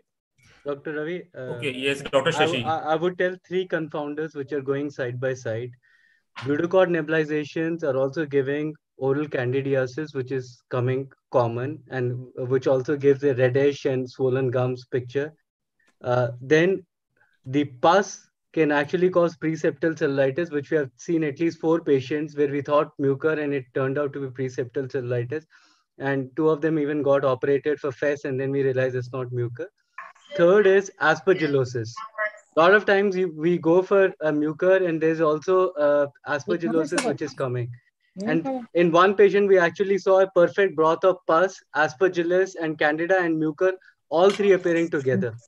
So it's very important that we send all 3 of them, biopsy, KOH, and pus, all in a go, rather than just doing a nasal endoscopy and just doing a KOH and missing the other 2. Right. Thank you for the comments. I think mucor, if you want to diagnose early, it is very important that the endoscopy is done. As told by Dr. Sumit, we must do a nasal endoscopy to see for the nasal mucosal changes, which are the earliest sign. And if there are crust, then obviously you need to remove them and take a biopsy and further send the specimen for diagnosis, confirming the diagnosis. That's always a problem when patient is RT-PCR positive, because the GA will not be given and he'll be breathing and on your face. That's a very difficult thing. We'll discuss about this later in how to manage in a COVID positive patient. Right. So Ravi, yes, Dr. I just have one comment. Yes, Dr. Vipin. Yes, go ahead, Dr. Vipin. I just have one comment that it is important to take the biopsy from with the help of a nasal endoscope. One of the panelists was saying that we just swab it. So I believe the swabbing of the nasal secretions will always give you false negatives. So always go for some material and send it for KOH mount. Dr. Vipin, I said a patient having change in the color of the mucosa of the middle turbinate, and there was a pus and little fungus from the middle meatus. So take a swab from that, not from the nasal mucosa. If you can see any pus or discharge, just take it. And we checked with our microbiologist. If you just take a swab from the nasal mucosa, there are reports which say that mucor may be a commensal, but it does not grow because it is in very, very, very, very low quantity. The spores are there in the environment, especially in dry and dusty weather. But if you take it from a discharge or a pus, and if there is mucor, the KOH staining is the fastest way to establish diagnosis, because you may not have a tissue for biopsy at that point of time. Okay. I think we will go to the Dr. Kapil. Is there any comment from your side? No, sir. I just wanted to highlight a practical problem. Most of the patients, they are nowadays putting for their complaints and issues on teleconsultation. So we are labeling it as mucorphobia also. I have personally received a lot of teleconsults in last few days that I am having maybe facial heaviness or headache or maybe fever or nasal discharge. So and nasal endoscopy, as someone highlighted, it is difficult in current scenario, because you have to get the patient in proper environment and of course get their PCRs. Some of them might be getting it, some of us might not. So how are panelists dealing with this particular issue? Because you will call the patient, okay, I have to see you if he's presenting with these issues, and of course, do you tell them to get a PCR, come to you and do nasal endoscopy, or how are you dealing with it? Yes, Manish. Because it is very difficult to sort on teleconsults. I'm running a 12 to 3 o'clock OPD in Gangaram. This is not commercially talking, but I'm running a OPD for 12 to 3. It's a OPD where I'm calling every patient who has a possible problem just for mucor. I have a microbiologist sitting in the next room. We are getting KOH done in a matter of minutes. And if we have a negative KOH, we're repeating it again.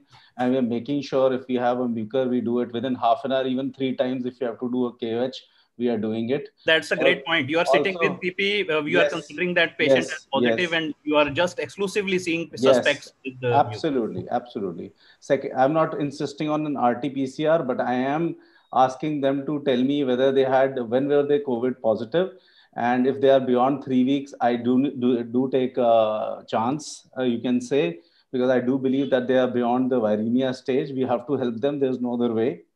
Secondly, we have an oculoplasty surgeon now sitting in the next OPD also in the same time. We are getting an eye examination, a KOH stain, this thing, all in a matter of half an hour of every patient. So they are told whether they have a mucor or not in half an hour.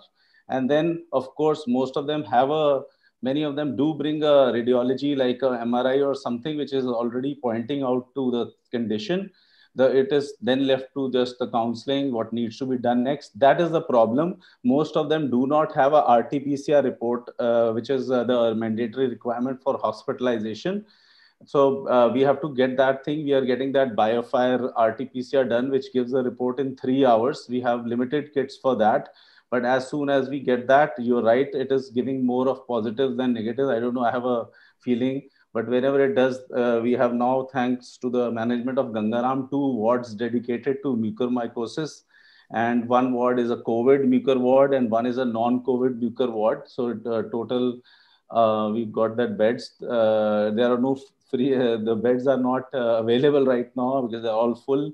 But wherever we can accommodate, there is a non-COVID emergency, there's a COVID emergency. We are making sure each one gets the first shot of 50 milligram of Amphomal on the amphotericin liposomal in the first 1 hour of presentation whenever we do that. After that, we have to tell them either you go somewhere if there's no bed, or we are trying to accommodate them if they want to stay in the next 2 days, 1 day. But of course, surgeries are getting delayed. We are doing 8 to 9 cases of debridement every day.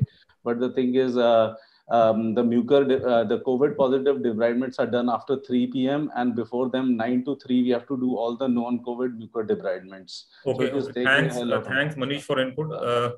Any other comment from the panelists regarding the early diagnosis? Or we go ahead? And can I say something here, Dr. Ravi? I'm Jyoti this side. Yes, Dr. Jyoti. Yeah, so I would like to grab this opportunity to kind of, point towards the diagnosis of, towards the utility of CT for an early diagnosis. So we have a few early red flag signs. I think, Dr. Jyoti, we will be having a CT radiology slide just after a few minutes. We can discuss the radiology at that time. I can sure wait. Yeah. Thank you, Dr. Jyoti.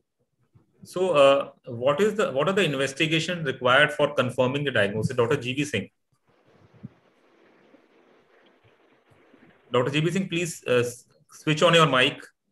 Most of it has already been discussed here. Right. We already have discussed here.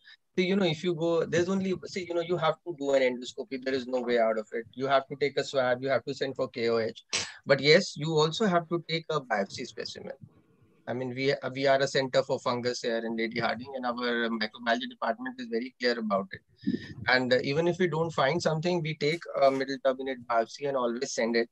Although, the thing is that, if you go, like Dr. Alok sir told us, that even on a mere suspicion of, mucormycosis, you can start amphotericin B. So it's not that, you are waiting. And of course, a CT scan, your radiologist wanted to comment upon that.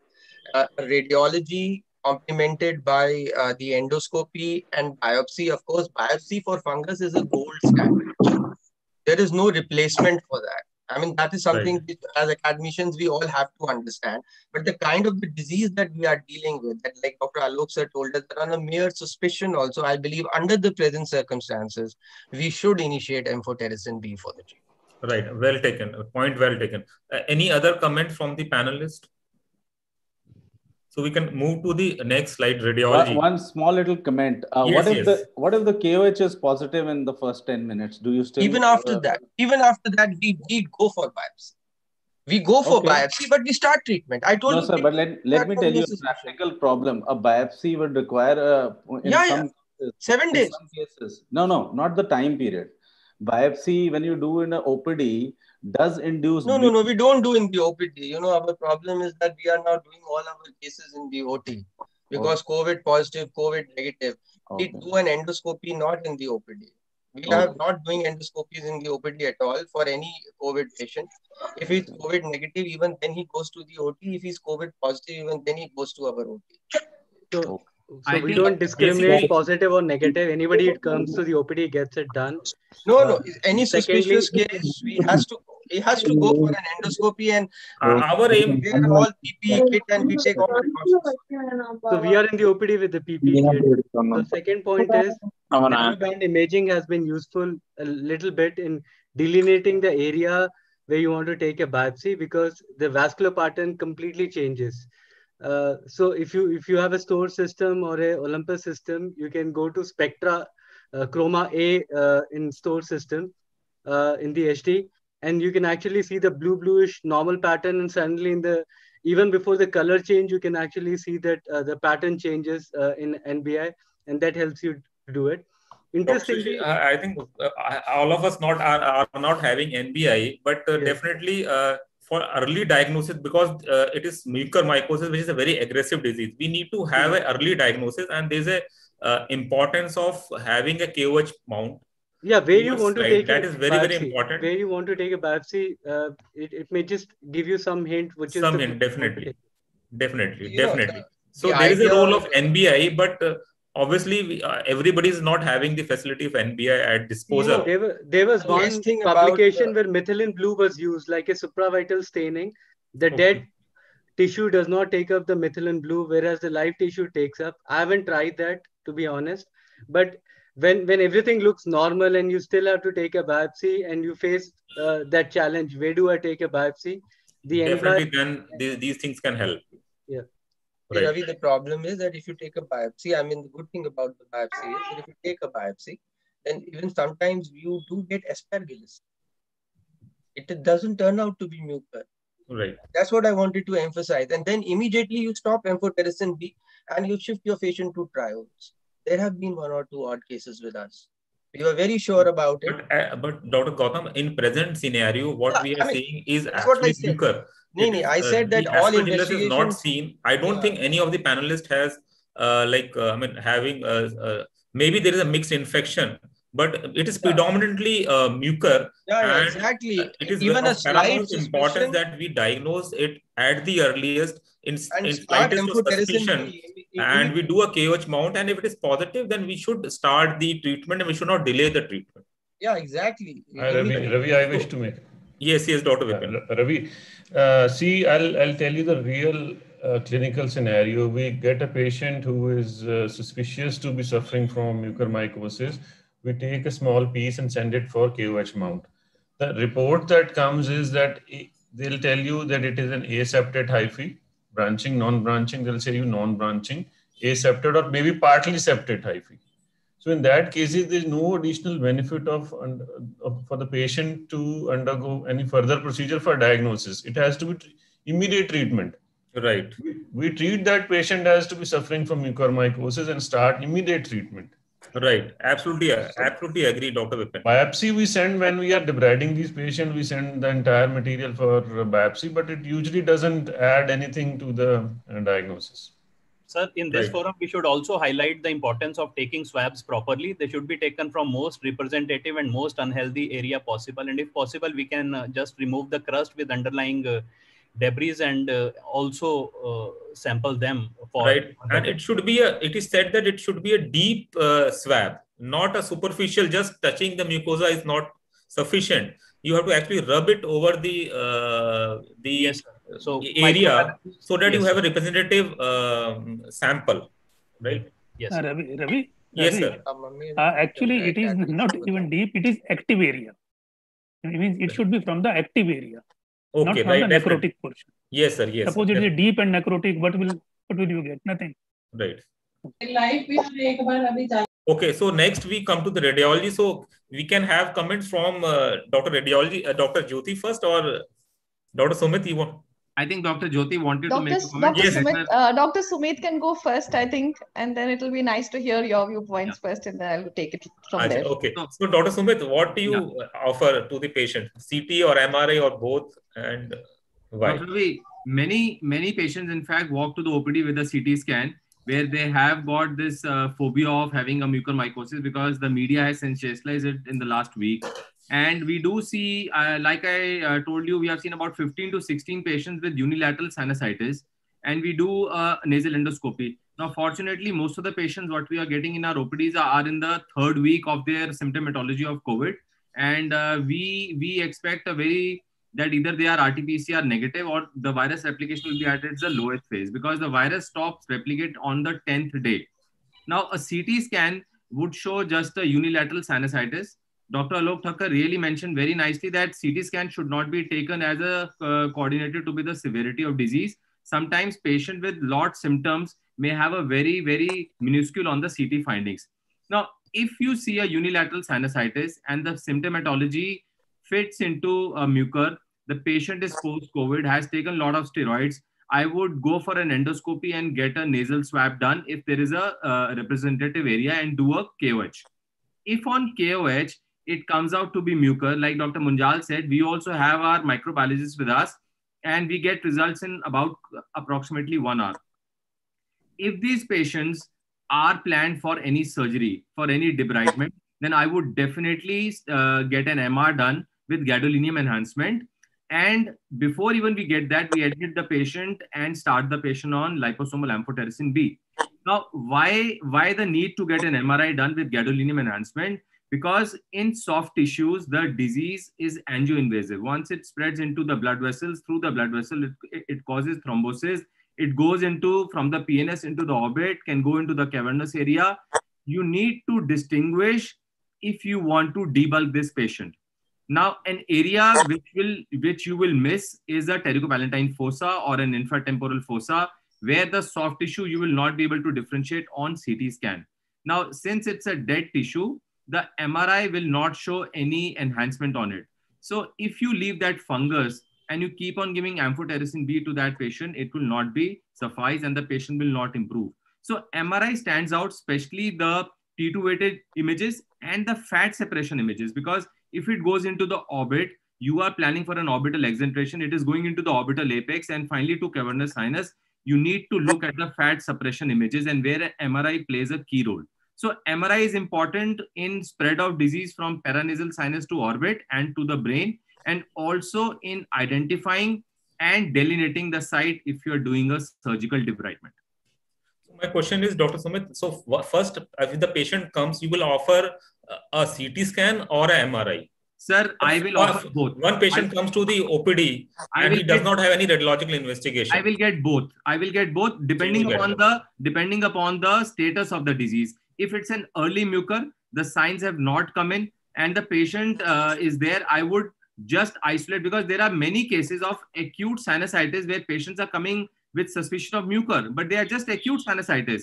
So a CT scan would just show sinusitis in the maxillary area. You give that patient antibiotics, you wait and watch and keep the patient in your loop so that how the patient is improving. Now, if you take these patients where the symptoms go beyond the level of sinusitis, there is a paresthesia of the trigeminal nerve, there is a reduced sensation, there is heaviness in the eyeballs, there is heaviness in the cheek, then definitely you know that it is not just simple sinusitis. And you have a history of a patient recovered from COVID, has used steroids.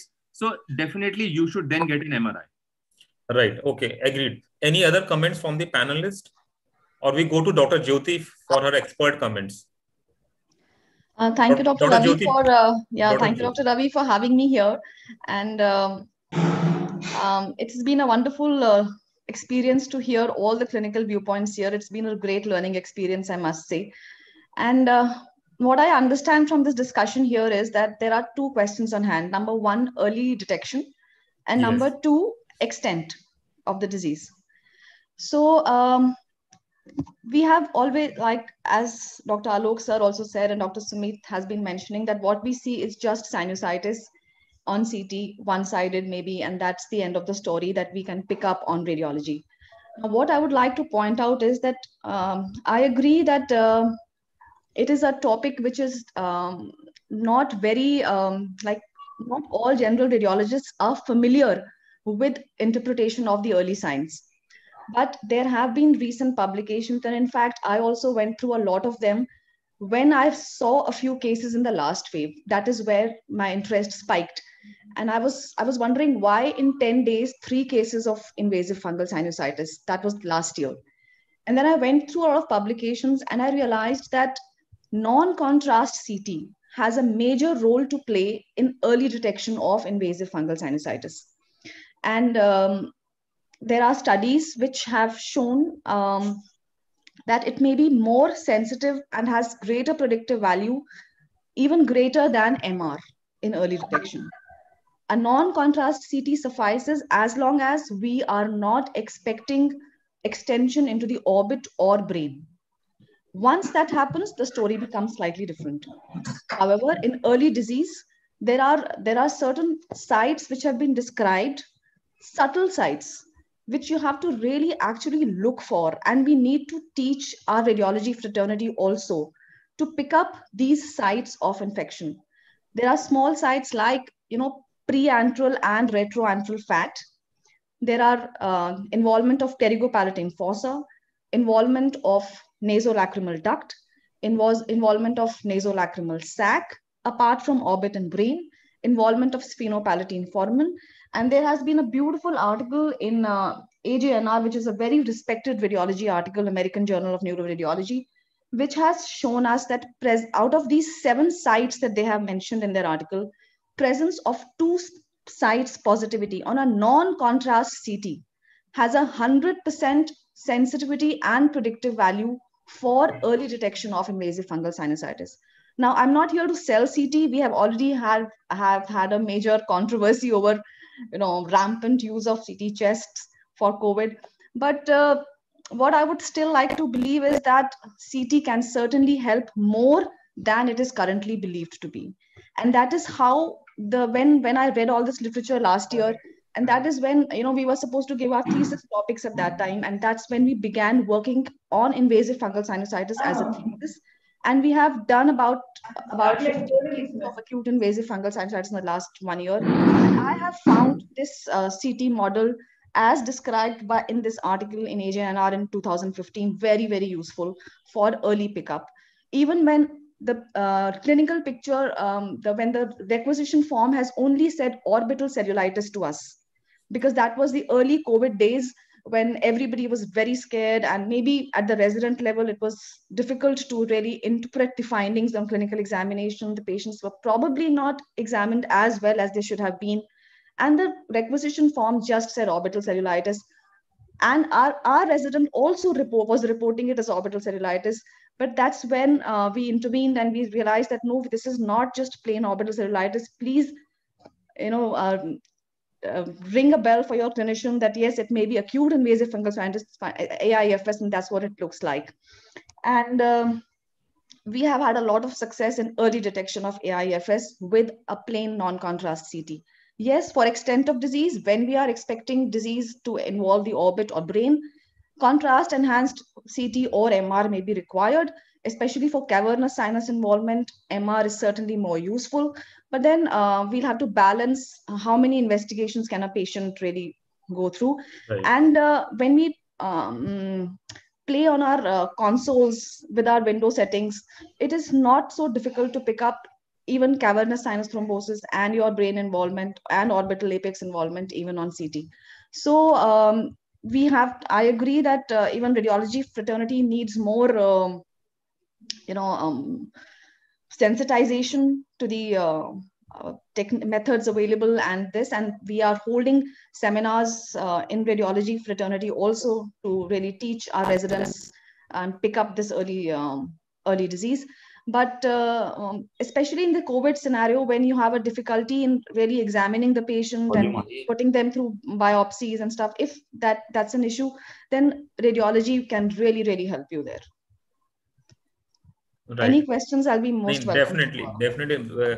Very excellent points, Dr. Jyoti. And I would definitely like to read that article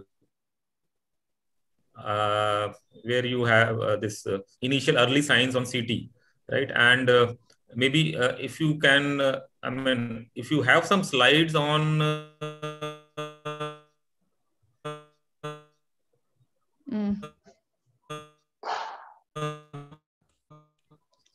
early, if you would like to have a look at the early signs which you told.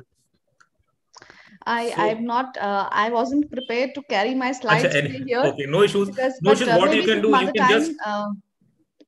Yes. And especially as someone really raised the point that contrast may be an issue at times in these patients.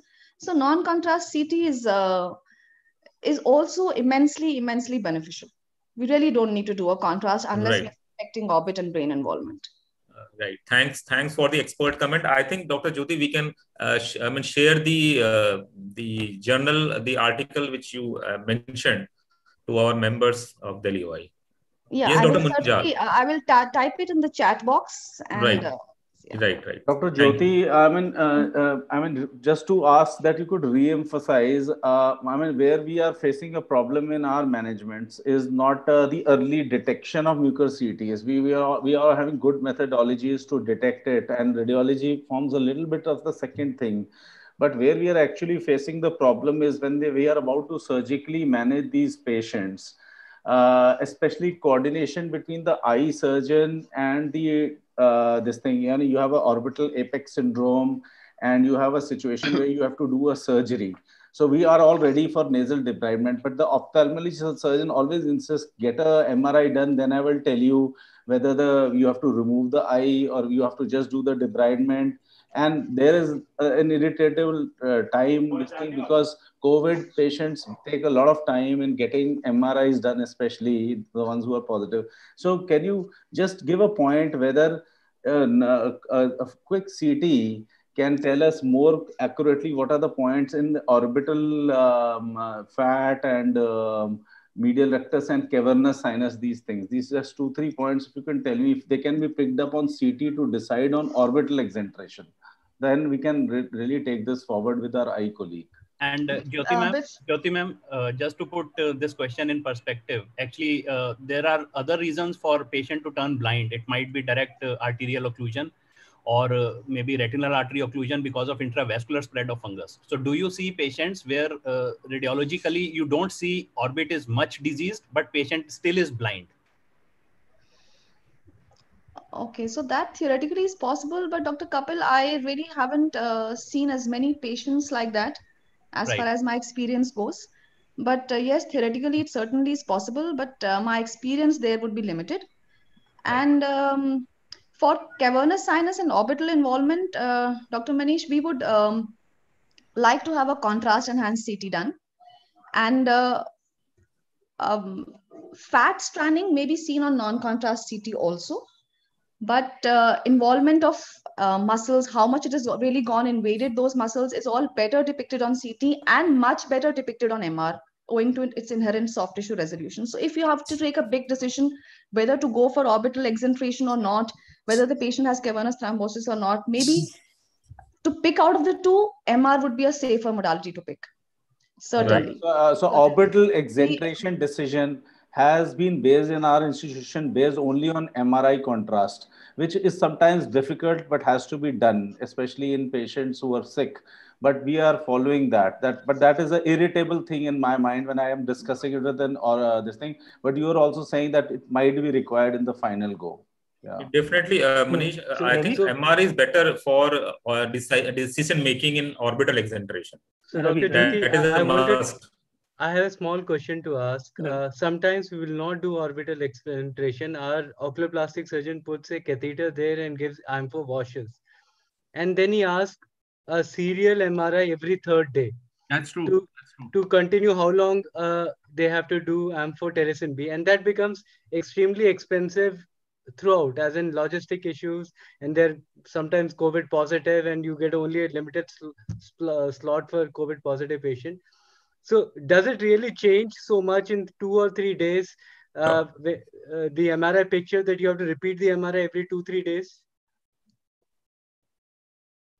I don't really expect things to change over a couple of days. Again, however, in my institution, I have not had such requests. So I have limited experience there, because I would like to ask my own clinicians here, like whether, like, I have never received requests like this in our department. So I really wonder whether it is. Sashi, we are not giving any intra or retroorbital amphotericin. I don't think our ophthalmologists are giving this. Yes, sir. Yes, sir. There are already research that when you operate, after you have done the press and you have removed the debrided tissue, then their washings are given with amphotericin B. Not in the manner, but they are not followed up with the primary, with serial CE, CT scan or MRI. They're not followed up with it, because now disease is already diagnosed. So you have to just treat it. So you have removed the disease, then you are giving the washings, amphotericin B. There is already sufficient literature is there. So, sir, there is some. Sir, that is the management part. We will discuss later, sir. One more thing, Ravi. Yes, Ravi, one thing, that MRI is important because you can also see the additional brain infarcts which are missed. We are talking about mucor only. Suppose the patient is having a brain infarct, then the treatment suddenly changes to different. So that has a better role to do. Right. Right, sir. Ravi, Kapil, just Ravi. Yes. We can just I want to ask Jyoti, what is the role of perfusion MRI? Perfusion MRI or fat suppression MRI in this? I think it has a big role to play to decide the orbital exenteration. Dr. Jyoti. Definitely, sir. Fat suppressed and perfusion MR, as you call it, basically enhances our ability to see the enhancing inflamed tissue, compared to an MR which is not fat suppressed and which has not been given contrast. So both these techniques enhance our ability to visualize the changes better, improving our resolution of the study. So certainly they play a role, but with deranged KFTs may be a problem. That is the only that is the thing that we need to be careful about if the patient is has deranged renal functions. Otherwise, perfusion study, contrast study, as I would call it, with fat suppression will be the best technique to evaluate the entire extent. Okay. Thank you very much for the comments. I think what we can summarize is that if you want to diagnose early, we can go for a CT scan, non-contrast, as Dr. Jyoti has said. But again, that will be helpful to diagnose mucor from normal, like acute bacterial sinusitis. So if we are suspecting that, yes, there is acute bacterial sinusitis or there is a mucor, definitely this early non-contrast CT scan can help. And if you want to have an extent, to know the extent, intraorbital extent, intracranial extent, soft tissue extent into the pterygopalte fossa or the infratemporal fossa, MRI is the investigation of choice. We can go ahead with the next because we are having less time now. What is the medical management? Dr. Vipin, you can just summarize it quickly. We can. Medical management. Dr. Vipin. Dr. Vipin, your voice, you please switch on your mic. Yeah. Amphotericin B, we are using in our mucormycosis patients. It's a liposomal one which we are using. and we start with the test dose of liposomal amphotericin B along with the renal function test, and then subsequently we give 3 to 5 milligrams of per kg dose of liposomal amphotericin B, and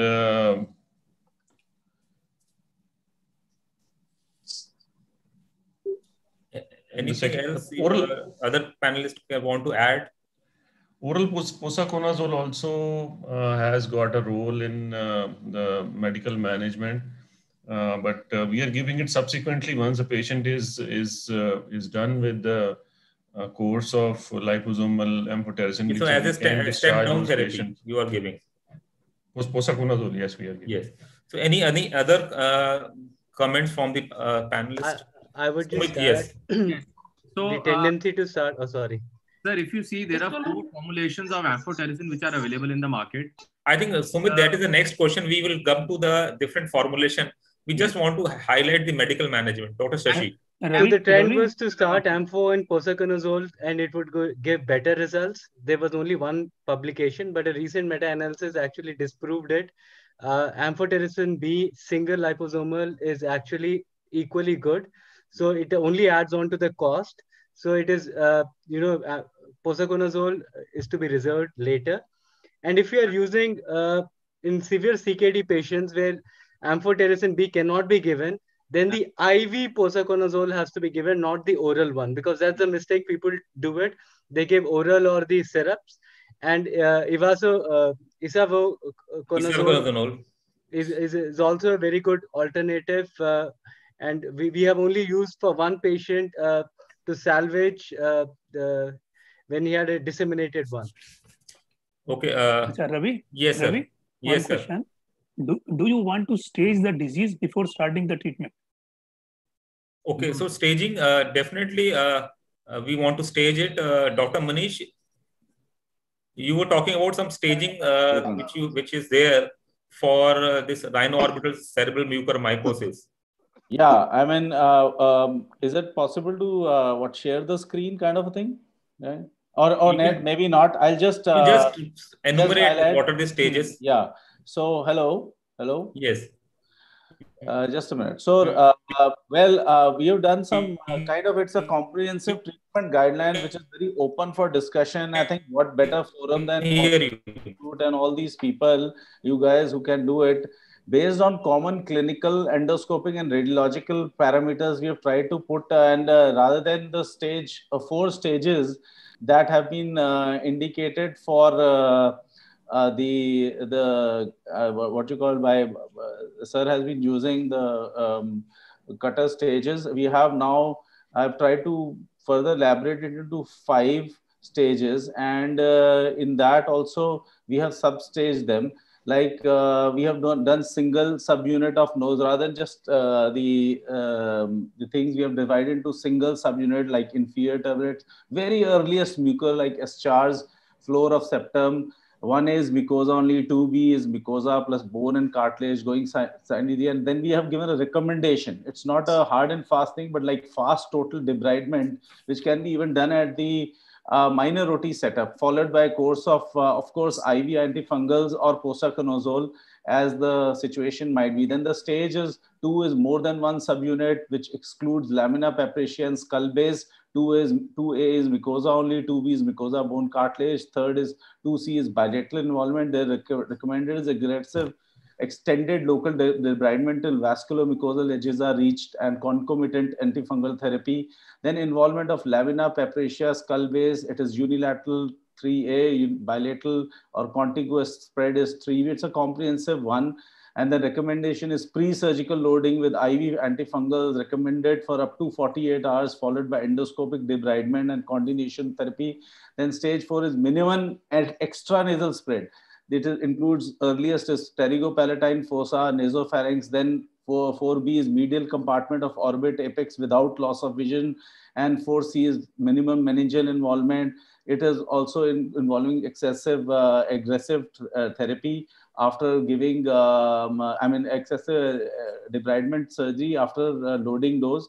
Then 5 is significant extranasal spread, where there is orbital involvement, loss of vision, then intracranial, then gross infratemporal fossa, neck space involvement, where you can prognosticate it, and neurosurgical approaches can be added to it, and like maxillectomy and open surgical. Okay. I think that is a very comprehensive staging system. I think. So I have sent it to you, and you can send it to maybe. I think we must have a. I think it's a very comprehensive one. We must have a simpler staging system for ease of use. Okay. That is what my. It can be made simpler. Yeah, right. That is there. So, any more comments about the medical management? So, I would summarize. Otherwise, I want to ask a question. What is the clinical significance of having a classification? Does it alter your treatment modalities? Basically, it is to standardize the treatment, to make guidelines and have a standardized treatment. What standardized treatment? Whether your case, it's a case of early mucormycosis, or it's a case of, involving the skull-based mucormycosis. The treatment protocol remains the same. You have to treat your patient with amphotericin B. You have to control the debilitating factor, and the third thing is the surgery. The surgery comes at the third level. If you're having a classification, it's got to have some clinical significance. How does it alter your prognosis, and how does it alter your treatment protocol? I can answer. I think it can help in giving the prognosis or guarded prognosis to the patient's relative. You can tell the patient's tendency. We have no standardized classification for mucormycosis, or for that matter for any invasive fungi, whether it's due to aspergillosis or it's due to mucor. We don't have, but we need to create one. Why? No, Ravi, there is a need. Does it alter the course of clinical course or the clinical treatment? There is a need. Definitely. Ravi? Yes, there is a need. It will give you the prognosis. The one who is having skull base is likely to, whether it will make it or not, but the early one will certainly. So if you can have a classification or the extent of the disease, you can tell the prognosis to the relatives of the patient. Right, that I think it doesn't change your treatment. Rathod, sir, we will have just last comment on this. Dr. Actually, Rathod, Gautam, there is a need for this. Suppose you have a bilateral cavernous sinus thrombosis, and there is a disease going up to that phase. There, you will always decide that whether you should operate or you should not operate. Sir, cavernous sinus thrombosis is a very fatal disease. Hardly any patient survives with cavernous sinus thrombosis. I have not seen a single case till date of any patient surviving cavernous sinus thrombosis. I agree, but we need staging. I have seen 3 or 4 cases and they all have expired. Dr. Gautam, let's hear Dr. Kapil's view on this, and then we can. Sir, I just wanted to summarize this, and Dr. Gautam is also right that we don't need to create an unnecessarily complex staging or classification. So in our dashboard, we just keep it sinonasal, intracranial, and intraorbital. We can call it sinonasal, sinonasoorbital, and sinonasoorbitocranial. So there is some sort of classification you are following, right? That is important because that will tell you if the patient is likely to have nearly 90% mortality, the patient also deserves to know that what stage he is falling in. So for that purpose, I think it is important to prognosticate and also to triage the patients accordingly. Definitely triage, prognostication, as well as treatment also. The treatment strategies also, right? So it is important to have a classification, but it should be a simpler classification, and plus it is important so that the other treating surgeon can easily understand what is the stage of disease or what is the extent of disease. Right. We made a staging in which actually the COVID status is involved, on oxygen dependence or not, COVID positive or not, because post-operatively where is going to be put, does he need a ventilator or not, are important decisions while you're going to operate. Right. So I think I will just summarize the medical management, that the medical management involves 2 things. One is to stabilize the blood sugar levels of the patient. That is very, very important. The patient should be started preferably on insulin so that he has a good control of blood sugar. Plus, he should be started on amphotericin. You don't wait for biopsy. Even a simple KOH mount, if it is positive for mucor, you must start the treatment. So empirical amphotericin B can be started. Earlier, we never used to start empirical amphotericin B. We used to wait for biopsy. But in present scenario, it is very, very important that we diagnose them early and start the management early so that the patient mortality and morbidity can be reduced. Second thing is that we have to start the amphotericin B. Liposomal amphotericin B is good enough. That is the first line of management which should be there. If the patient is sensitive to liposomal amphotericin B, or he is having kidney function or renal derangement, then obviously the second line treatment can be isoconazole IV, right? So we'll come to the next slide. That is, what are the different types of amphotericin B formulations are available, and what are the difference in efficacy, side effects, and complication? Dr. Sumit, please. So, Dr. Ravi, there are actually theoretically 4 formulations of amphotericin which are available in the market. 3 are the lipid formulations, whereas 1 is a non-lipid formulation. The most cheapest one is a amphotericin B deoxycholate, which is the most basic one and is the most toxic one because it generally goes and binds to the lipoproteins also. But then where patients don't have access to other amphotericin B, deoxycholate is used, but deoxycholate comes with a heavy price of severe renal toxicity, and the GFR reduces. And in patients who have an underlying renal disease, it should not be used. The other 3 formulations, that is amphotericin B colloidal dispersion, or amphotericin B lipoidal complex, or amphotericin B liposomal, that is all 3. They are far better in terms of their renal toxicity, but the best one to use it with less allergic reactions, less infusion reactions, better tolerated by a patient, where a cumulative dose about 3 to 5 gram can be given over a period of 6 to 7 days, is liposomal amphotericin B. Right. And you may not need to adjust this in case of renal problems, because majority of the metabolism is through the hepatic areas. And rightly mentioned, as Shashi said, if a patient has already has a very poor renal function, and he can be provided with an IV isavuconazole or an IV posaconazole. Now, if a patient may not be able to get for admission and cannot afford or cannot have access to, because amphotericin B is only a parenteral drug, it is not an oral drug, so you don't have access, then a delayed release posaconazole is preferred over an oral suspension of a posaconazole.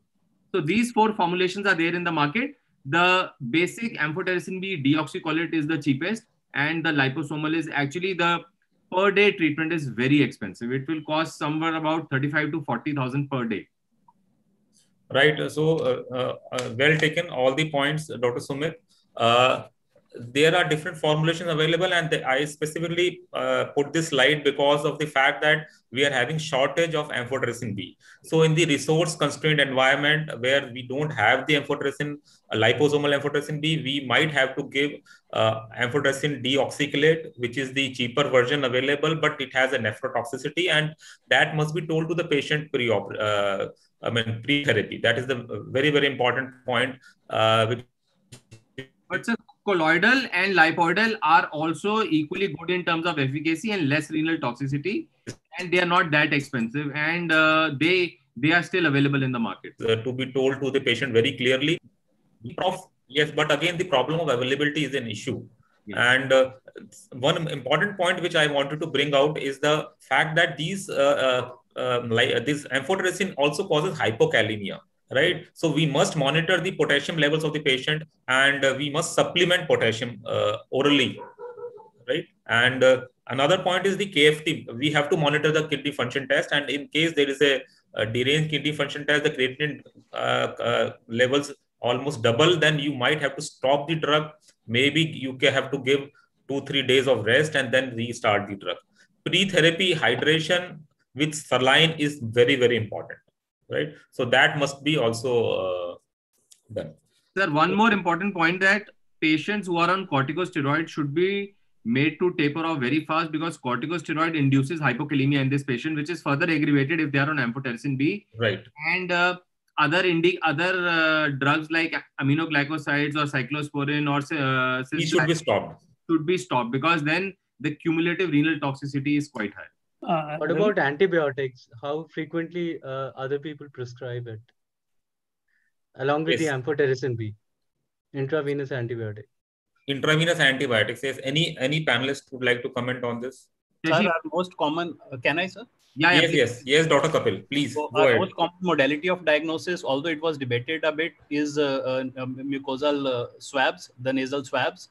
I would say the positivity rate in strong suspicion is almost 50% in our experience. And awaiting that, we start them amphotericin. But sometimes you have a clinical suspicion that there is a superadded bacterial infection, or it is not fungus. As Shashi had rightly mentioned, we are getting some patients where it is actually not a fungal sinusitis, but a pyogenic sinusitis manifesting with orbital complications. In those scenarios, we are also giving antibacterial antibiotics along with antifungals. If it is proven and we have ruled out the sinusitis, we withdraw those antibiotics and we stop them in most circumstances. We are preferring clindamycin and augmentin because clindamycin is very nephrosafe and covers the anaerobic as well. That's Same, just a point. exactly same. Yes. Right. And one more important point regarding amphotericin administration is that it is to be given in dextrose. So if you are giving it in dextrose, it has to be neutralized by insulin. So in neutralizing drip is important because otherwise it will shoot up the sugars. Ravi? Yes, sir. This even insulin will cause hypokalemia. So you can understand the biochemical marker. This will be tested frequently, almost on daily basis for such cases. Right, sir. Right, sir. Point well taken, sir. So next is the prophylaxis. Dr. G.B. Singh would like to talk about the prophylaxis, any drug which can be used, or we should use prophylaxis in these patients of COVID or not. See, there is no drug for prophylaxis. The only prophylaxis for COVID patients is number one, the use of steroids. I was talking to our physicians. They were saying that the British medical people, they have a National Health Service and all. They have put a strict guidelines that they don't give steroids unless the patient requires oxygen. They're very clear about it. And in 220, they have published also, he gave me the publication also, which says that if your patient is being put on any non-invasive ventilation or any proper this ICU, only then they start their steroids. But we are, of course, as Dr. Alok told, everyone is using steroids. So we have to be very strict about that. We have to be very vociferous. We have to tell people that we're not to misuse steroids. Okay. Any comments from the panelists? And the second regarding prophylaxis. So Lancet had a publication, global recommendation for starting posaconazole in high-risk individuals. Very debatable. Very debatable. And posaconazole has not been approved by the US department. It's a drug which is so rampantly being used in India. It's not at all. In fact, what they are using for this is isobucunazole. So ICMR publication also says posaconazole in high-risk population.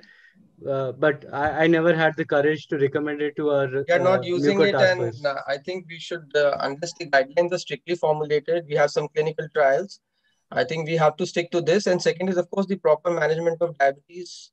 And of course, as one of the panelists told, that if any patient post-COVID has sinusitis, then he must immediately seek ENT opinion. So to summarize, yes, Dr. Sumit. I'll just make a point. Prophylaxis currently with the literature available, there is no role. And I think it's a very clear-cut message. Let's not create a protocol of a prophylaxis. Otherwise, it will become short from the market. Even patients, see, let me tell you one thing. All these patients who have rhino-orbital or rhino-orbital cerebral mucormycosis, the main aim is surgical debridement to get the fungus off from the body. Along with that, 1 week of amphotericin B, they can't stay in the hospital for 3 months to keep a continuous infusion of amphotericin B. So, Dr. Sumit, your point. Most of them require 3 to 6 months of oral posaconazole after they have been discharged from the hospital. And trust me, if we promote this, then we are not going to get any drug. So this is Sir, may I put in a point? Yes, Dr. Smith, should we on this forum bring out this point that if we are likely to fall short of amphotericin, then we should be stopping in amphotericin after 2 weeks and shift the patients on posaconazole, or should we sort of tell the authorities or government that they should be? Dr. Kapil, there is a clear-cut literature available which says that if you have a patient who is diagnosed with mucormycosis, and if that patient needs surgery, debride the patient, remove the fungus, because the outcome of giving IV amphotericin will be much better after the fungus removal, the dead tissue. the patient needs to take about 7 to 10 days when you reach the cumulative dose of amphotericin B, that is liposomal 3 to 5 grams. It can, in some cases of rhinocerebral, the cumulative dose can go up till 30 grams. But even if we administer 200 milligrams per day, our cumulative of 5 grams will take quite some 20 time. days. 20 days. 20 days. So, Yeah. but then it is about 5 to 10 milligram per kilogram per day. For cerebral, the maximum dose tolerated is 10 milligram per kilogram per day. Beyond that, you will not aim any better CNS penetration. So my point is that, but for a complete cure, clinical cure, symptomatology cure, patient will need oral posaconazole after the patient has received IV amphotericin B. So complete amphotericin that is not complete to 5 gram dosage in rhino or rhino orbital and 10 gram dosage in rhino orbitocerebral. But and after that, step down on posaconazole and continue as per the clinical response. Yes. Right. Can I tell you how it goes actually in the practice? We start with 200, go up to 350, stock is short, we come back to 200. I have then seen again we go to patients, 350, 400. more than When 200 patient has paralytic ileus because of hypokalemia, then again we come down. More than so 200 every day, to tolerate. Every day we are kind of playing around with the amphotericin dose, and it's really funny. Like Shashi, I'll just make a small point.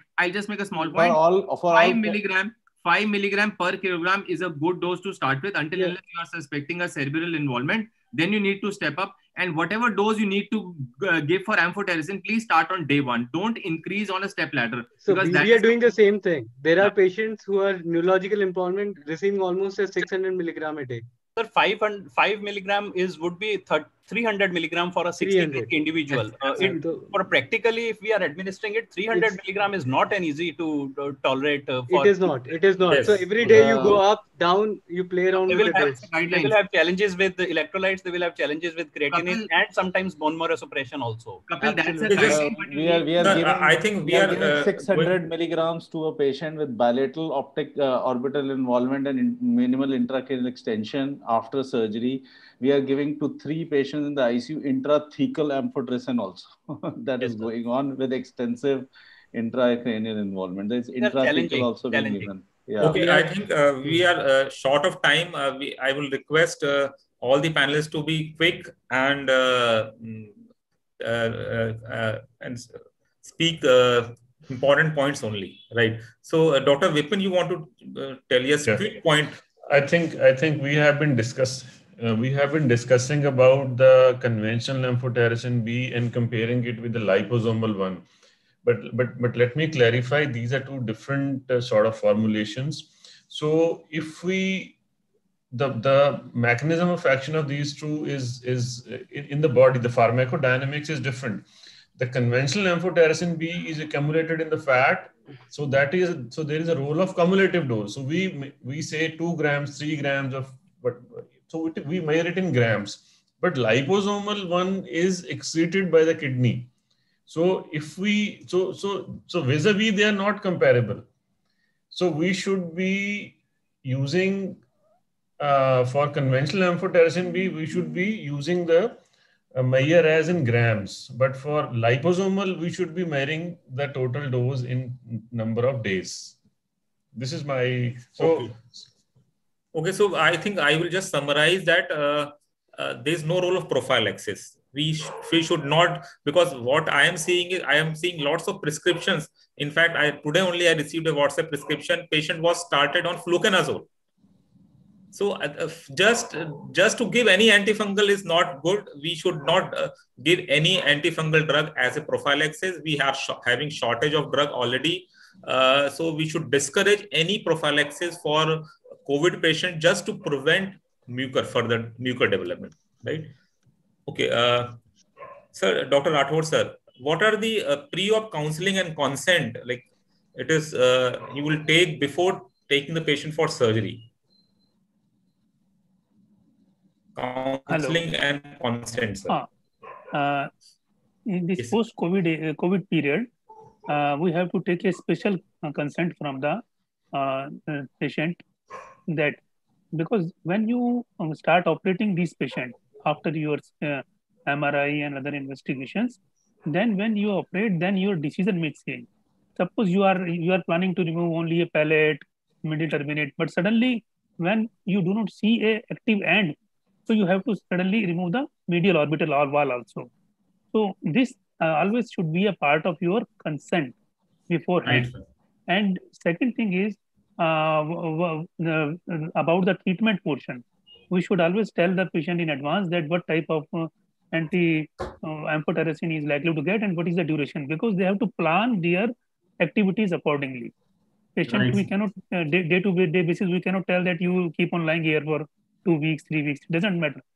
And one thing I want to suggest to Dr. Ravi, that uh, as a office bearer of the Delhi OI, you should interact with the government that the liposomal sufficient amphotericin should be available.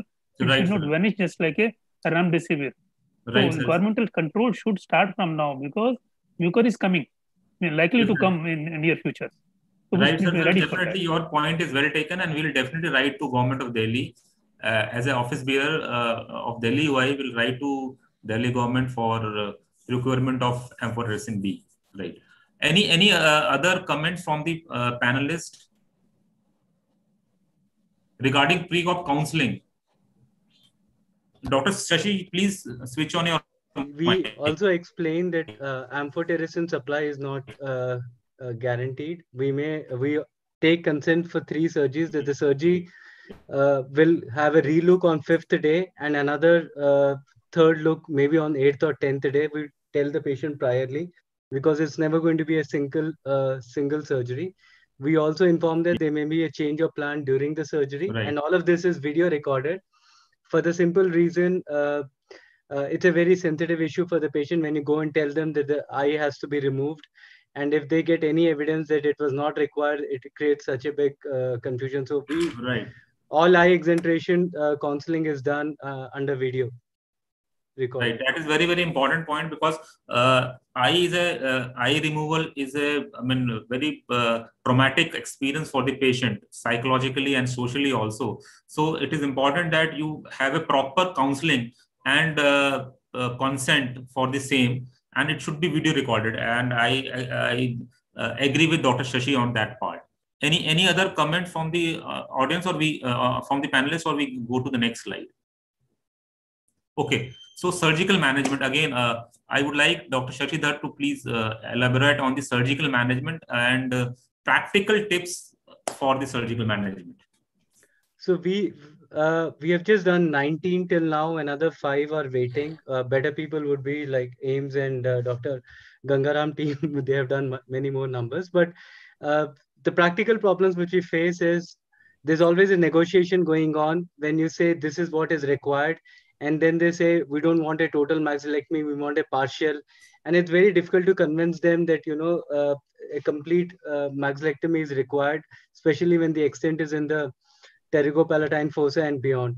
So for us, endoscopic surgery is like a privilege. If you have a limited disease where only endoscopic can be done, it's like a candy for you.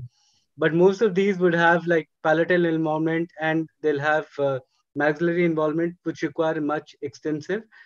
Now the problem comes more in terms of post-op care as well, and you have to think in 3 steps ahead when you're doing a surgery, because they are mostly COVID positive. We are getting more of COVID positive patients right now.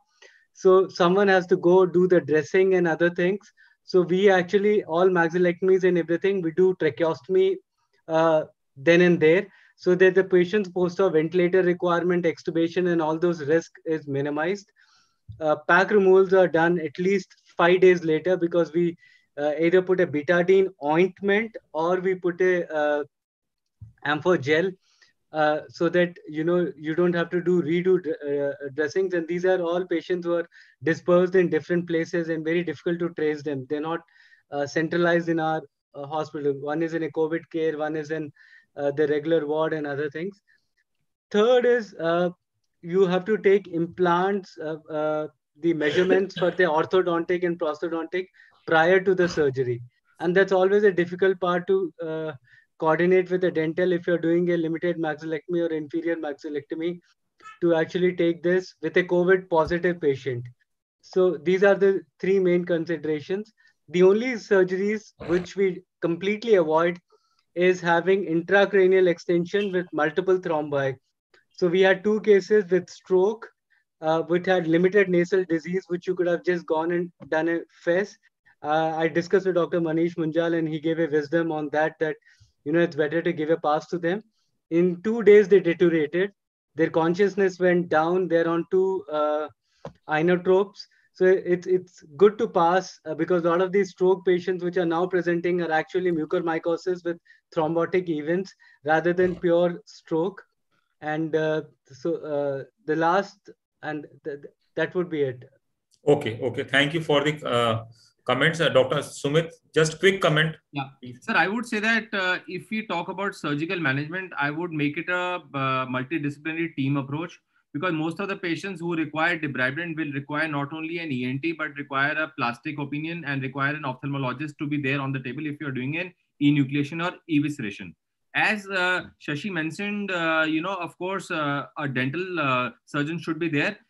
We need to counsel the patient regarding the requirement of post-op rehabilitation, because some of them have got very bad disfigurement, and that we'll be having a discussion on post-op rehabilitation later. Maybe you can just add something on surgical management, Doctor. I would add one more little point. Should sit down and talk to the patient that what the patient would require maybe in subsequent surgeries. I would add one more, which is Dr. Manish had told me. Dr. Manish, quick comment. Okay. Yeah, Ravi, I think Shashi was about to mention that I have found doing local treatments under local anesthesia extremely useful. Especially, we have been able to save the eyesight in blurring eyes in at least 5 to 6 young individuals, 31 to 40 years of age. And what we did was 2 or 3 of them were the 3rd week COVID positives. RT-PCR was positive. There, we all recognize the poor chest condition that these people have. It is very risky to give general anesthesia to a fresh COVID patient, as we all know. So I had medial compartment pus. I had ethmoidal sinusitis and maxillary sinusitis, and could see the pus under pressure. And 5 or 6 cases we have done it. Yesterday, I did 2 or 3 cases. They had a deteriorating vision of 636, and it was an alarm. 2 patients did one after the other, and they've come back by 6/18 vision. And I think these are the emergencies also we have to recognize, where the need for an urgent going in endoscopic can be also very vital. But of course, the advanced cases, as Sumit and have put in, and just to make the matters, this thing, endoscopic debridement, the local, because of the nature of the mucormycosis, which desensitizes the nerves, is more easy than we think than doing a conventional FES. So I've been very successful in doing it. Right. So we are also following what you said. We also are doing under local, and the anesthetist is also quite happy. And the patient doesn't feel much of pain because it's a devitalized area. And I think the anesthetist is quite happy because most of them have got a very bad chest. Right. So little piece of advice. So what? It's a little piece of advice. When you do it, pack them nicely, because once they go into the ward, somebody would start them on heparin, and then you'll be rushing at night to repack them. And that has happened to me twice. So we either say withhold heparin for 5 days, or we kind of pack it nicely and remove it only after 5 days. We are withholding heparin for 2 days and then starting after that. So Yes, sir. Dr. Rathore, quick comment, sir. Dr. Ravi, about this local debridement, I have a caveat to say that I was doing in earlier this case before the COVID. So because the bone is diseased, so bony trabeculae are not normal in this case. I was removing the bone by the ronger from the anterior wall of the maxilla, because the bone is devitalized, so even posterior wall came out. So there is always a risk. There is always a risk. You cannot titrate it, that how much you are going to remove. So it should be done with this careful set. So what I can conclude is that you need to plan your surgery properly according to the extent. You might have to do open approaches. It is not always possible to go endoscopically, and you should not hesitate to convert it into open surgery, like for maxillectomy or for clearance of the orbit, etc. And local anesthesia, definitely yes. you might be able to do some of the cases in local anesthesia, especially in positive COVID patients, right? So, Dr. What is the management of eye in mucor? Dr. Kapil, are you there? So, yes, sir. So, some Yes. things have already been discussed. So, I will not be repeating that. Yes. As other Be panelists short have and said. crisp. Yes. So, taking out eye is a very major decision. Patient has to be taken into confidence before undertaking any such intervention. As Dr. Thakkar mentioned in presentation, first treatment for mucor is medical. So we should look at starting amphotericin. It should not be our priority to just take out the eyeball. There are other reasons beyond direct orbital invasion or extension that can cause blindness. Important is vascular invasion and arterial occlusion of vessels supplying the eye. So it is prudent to get ophthalmology evaluation, both for ophthalmoplegia, proptosis, as well as for fundus evaluation.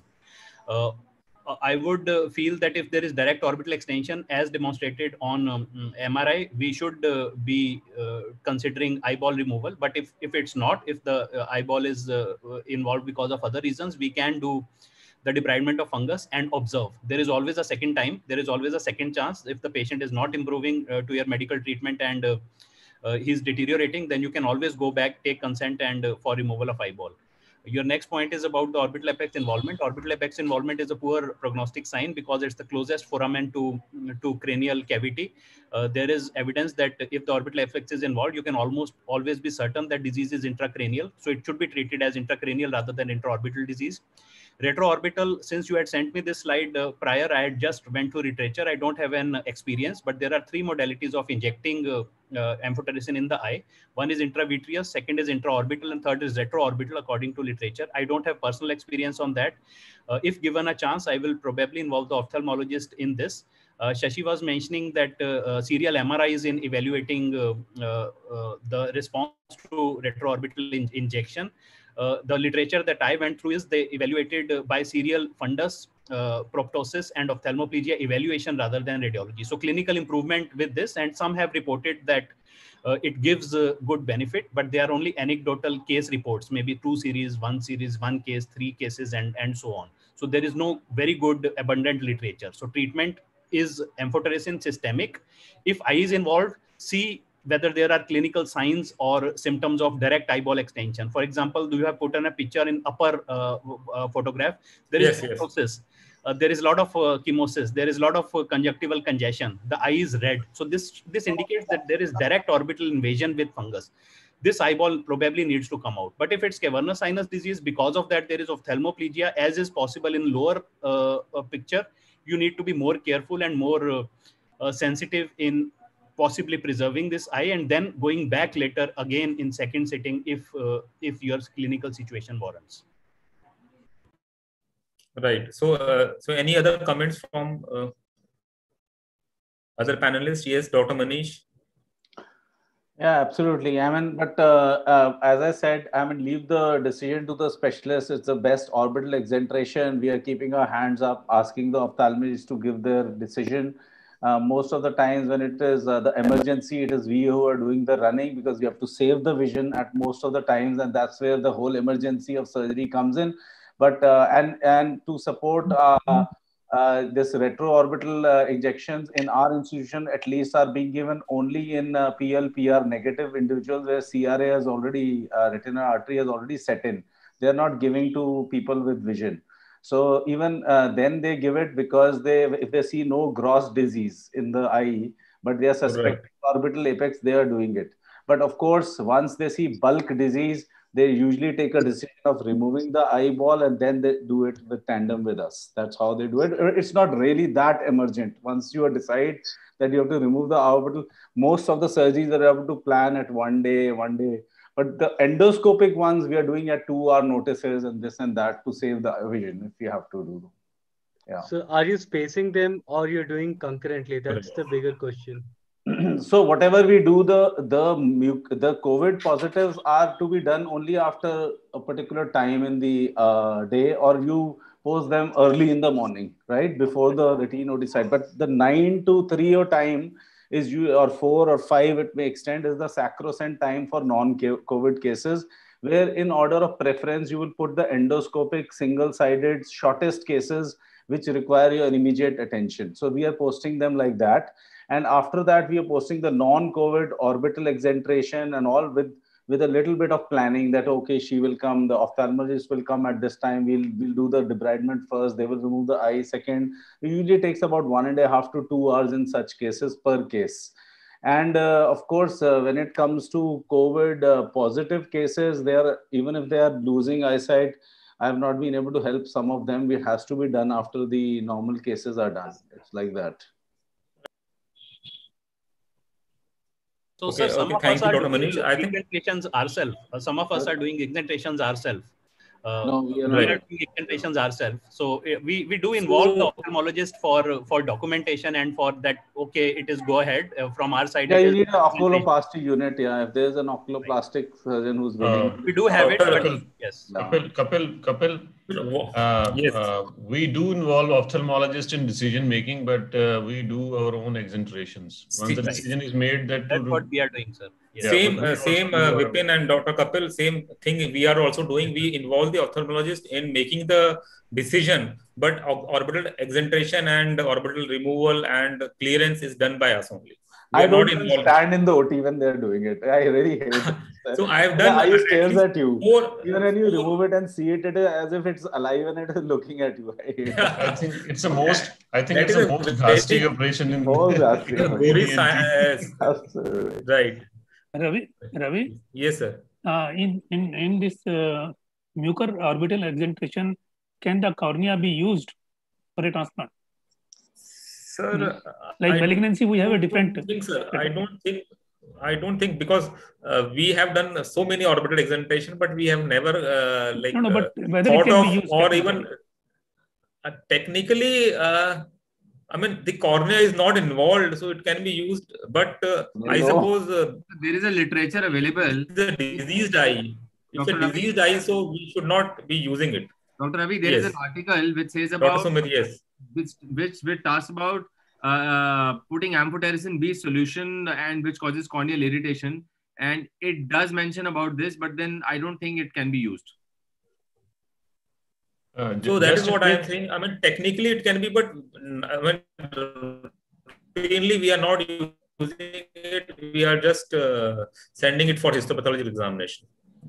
So we'll just quickly come to the last two slides. Dr. Shashi, quickly summarize the management in case of, we have already dealt with. Quickly summarize how will you go about the surgery in a COVID positive patient.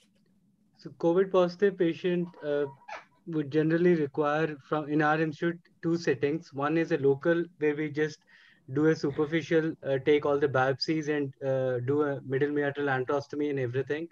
And because patient is already on the amphotericin B, you're just reducing the disease load. And as soon as he gets a pulmonology clearance and other clearance, then we take up for a complete clearance in 3 or 4 days under complete general anesthesia. So it's actually 2 sittings for us. One to just reduce the pressure in the eye and reduce, because it doesn't give you too much of time. You have to be within 45 minutes or 30 minutes, and the patient is splurting blood and everything. So you don't want to do a 4-hour job under local anesthesia. For HFNO and BiPAP patient, actually it's the same requirement that you have to do it under local. And it's really a pain because when we put a nasal catheter inside, maybe a 10 or 12 and kind of advance it into the pharynx to give high flow oxygen, and you're trying to put instruments in the nose, they'll be spluttering out blood on your face. So it's if you could avoid those cases, do it. And we use a full face respirator. We don't have a PAPR, but full face respirator. I'm still COVID negative, and we have at least I've done 4 of these cases with patients fluttering on it. So I think they kind of protect you. Okay. Thank you for the comment side. So we need to have full precaution while dealing with the COVID positive patients. I think we can go for the next slide. Prognosticate and how your patients, from all the panelists, what is your experience regarding the morbidity and the mortality? in the patients you have treated? So, sir, can I start? Yes, so, yes. Dr. mentioned our experience. We had pre-COVID around 28% mortality in overall mucor scenarios. But in the current scenario, we are seeing prognosis. It is just a feeling that prognosis is slightly better than it used to be in the pre-COVID era, possibly because of etiopathogenesis. So right now we are looking at 61 patients. Out of this, in recent 1 or 2 weeks, we had one mortality. There are a few patients who are not doing too well. So that is our experience, and it has been that the patients who have got more extensive disease, if graded on basis of rhino-orbital or rhino-orbitocerebral, if it's a cerebral extension, mortality is definitely higher, and prognosis is bad. Yes, sir. All right. So I think we can go to the last, when and how to reconstruct. Dr. Kapil? Dr. Sumit mentioned that it has to be multidisciplinary. I totally agree with that. You have to take into consideration the complexity of defects that are going to be created that way. But there is no urgency. You don't need a plastic surgeon in your operation theater while you are dealing with these defects. Your main focus right now is to assure safety of patients as well as your own colleagues. So get these patients to operation theater, whether to do it endoscopically, open, GA or local anesthesia. Remove the tissues that look unhealthy, leave the defects as such, maybe consider them for dressings, and you can always consider for reconstruction later on. Today also rounds, I found that one patient was fairly well healed. Now his issues were changing from saving life to his rehabilitation, because that happens after you have saved their life. 1 month later they will have other vague problems ki bharipan lag raha hai, and now I cannot eat, I cannot swallow. That is the time that you can consider their rehabilitation options. There are two options. One is prosthesis. We have got very good prosthodontics team which can create lifelike prosthesis even in complex defects like you have shown. And other, of course, is flaps. We have a good plastic surgery colleagues in my department as well as in plastic surgery department. We can always consider even these major defects with a good free flap reconstruction, and over that you can put in a prosthesis, ocular prosthesis or artificial eye on a spectacle, and they can achieve a reasonable good. I will not say very good, but reasonable. So excellent, Dr. Kapil. I think we need to involve the prosthodontics as well as the plastic surgeons, but obviously it should be done after the recovery. So once the patient is fully recovered from mucor, then patient can be taken up for reconstruction of the defects, and you have to involve the plastic surgeon and the prosthodontics for rehabilitation, right? So I think we can go to the next slide. I think we have already covered the preventive part. We have been discussing all the preventive measures to prevent, because if we can prevent the disease, that is the best. Prevention is better than cure. So we have already discussed about the prevention. We have to control the sugars. We have to control the diabetes, right? So that is important, and we have to use the steroids very judiciously. So that is a very, very important. And all the domiciliary patients who are taking treatment at home, they do not need any steroid. So steroid is only required when patients, ventilated patient or patient is on oxygen therapy. So these are the patients. So it should be very judicious use of steroid according to the guidelines which have been already published by AIMS and ICMR. We need to prevent the occurrence of mucor, right? So that is the last slides. We can have audience questions. So there are few audience questions. We will just go one by one if they are good. I think we have discussed almost everything. I'm saying vaccination also prevents mucormycosis by reducing the severity of disease and need for steroids. Right, definitely. So there was a question like, what is the risk of having mucormycosis and COVID positive immunocompetent patient with no other comorbidity but receiving steroids? So yes. So anybody can take that. Okay. There are two forms of mucormycosis. One is which happens in immunocompromised patients, and there is one form of mucormycosis which is generally the pulmonary one, which happens in immunocompetent. And immunocompetent, the pulmonary mucormycosis can vary from aspergillosis or from mucormycosis. It's a challenge to diagnose that because the presenting symptom may mimic other differential diagnosis, and the CTs are not very diagnostic of a pulmonary. It is difficult to distinguish between aspergillosis versus a mucormycosis. So immunocompromised generally see more of rhino-orbital cerebral, whereas immunocompetent see more of the pulmonary variants. Right, agreed. I want to ask, I want to just add on to it. Yes. Immunocompromised definition is very loose. So post-COVID, there is a very prolonged lymphopenia. Lymphocyte count is extremely less, and the phagocytic function is severely depressed. And the only marker for that is IL-10, which is unfortunately not available. And most of these studies will show that IL-6, IL-10 ratio is the most important part. When we look at the TLC count, you may say he's immunocompetent, but he may be actually immunocompromised. And we actually had 4 cases in 19 who were not diabetics and who received very less steroids, very less, that the sugars never went up to 200. But all of them had one thing very common, that the lymphocyte count was 6 or 8. So it's sometimes a virus strain. And I have 2 cases where it was eye swelling, but not mucor, because their lymphocyte counts were 15 and above. So I can assure you, if you find a mucor patient who at the time of disease had lymphocyte count 15 or 20, it's very, very unusual that they will get a mucor. They will have either a bacterial cellulitis or something. So much so that my residents actually tease me that, sir, ye to mucor hoga nahi, iska to lymphocyte count 18 hai. And then we look at it, it doesn't turn out to be mucor. So now, Shashi, I agree, because neutropenia and lymphopenia are very common, which actually promotes a lot of. So neutrophil count is actually very high. They because of steroid, there are 20,000, 15,000, 12,000. But these neutrophils are extremely incompetent, and there's no way to assess them except for the IL-10 assay, which is just not available. So our definition of immunocompromised, looking at the usual definition, doesn't really hold good with the COVID patients. They may have a severe phagocytic dysfunction, which will be missed unless you actually assay for IL-10. Okay, thanks for the inputs. I have one more question from the audience. What is the role of capsofungin? Capsofungin is another antifungal agent which is available. Do you have any experience, or is there any role of capsofungin? Sir, can I answer that? Yes.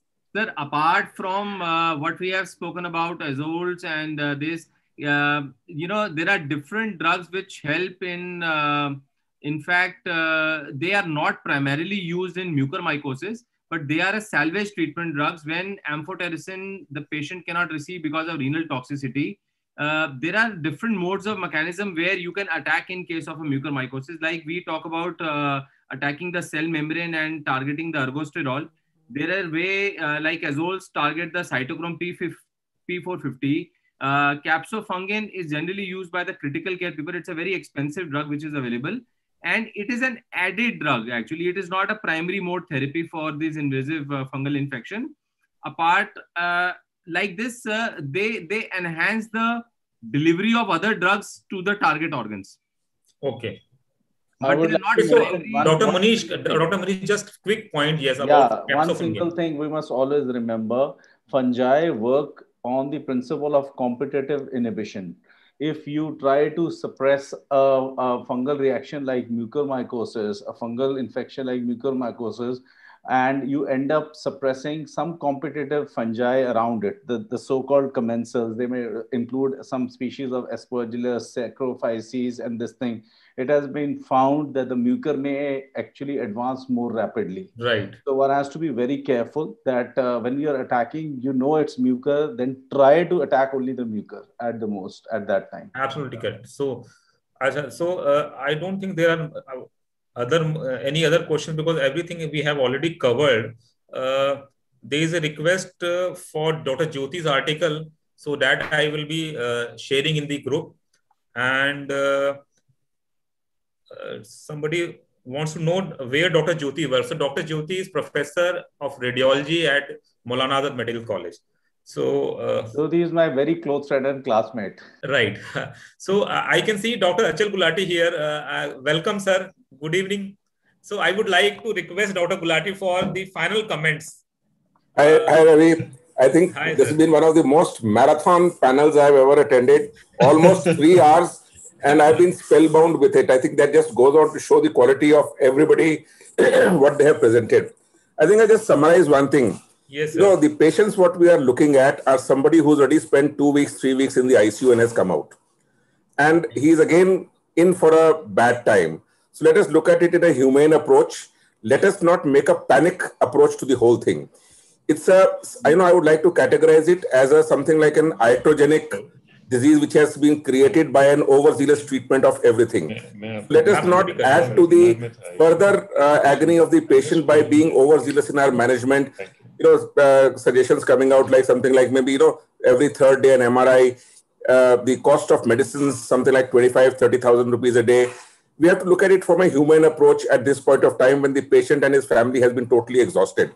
So we need to look at it in a correct manner. Maybe I do not know, I'm talking through my hat, but as a screening process before the patient goes from the ICU, maybe we can do a nasal endoscopy as a screening procedure, take a good swab area, subject it, and then send the patient home. At least we know that he's not gone in from the ICU. ICU is the hotbed of quite a few of the issues which we deal with on a day-to-day basis. So rest everything has been dealt with in a very nice manner. And I think these are just a few of my thoughts which I was having onto this. But Ravi, it was a very well-moderated panel, and every one of the panelists really stood out of his boots to show the best of it. I saw Sumit, I saw Praveen, I saw Gautam, Manish, everybody, Ishwar, Shashi, everybody has been outstanding in this whole thing. Thank you, Ravi. Thank you so much for organizing it. Thanks for joining, sir. Thank you very much, sir. So I thank all the panelists for their inputs. It was a really marathon, I would say. We have been discussing for almost 2 hours. So everybody, I think, is now tired. 2 hours and 45 minutes. I would like to have... Yes, sir? It is 1 hour 45 minutes. 2 hours and 45 minutes. We have crossed our limits. We have crossed our time limit. But anyway, it was a very enlightening discussion we had on COVID. Ravi, and I'm sure I think all the members and delegates would have benefited. Ravi, in for a world record of having one of the longest well-attended panel discussion I was seeing. The number of attendees has not gone down except till right at the very end. I forgot to mention Vipin, Kapil, and Alok, who also did a very great job into the whole thing. Yeah. I can see that, sir. On the YouTube also there were around 60 participants, and we had 100 plus participants on the Zoom meeting. So I think it was a good attended meeting.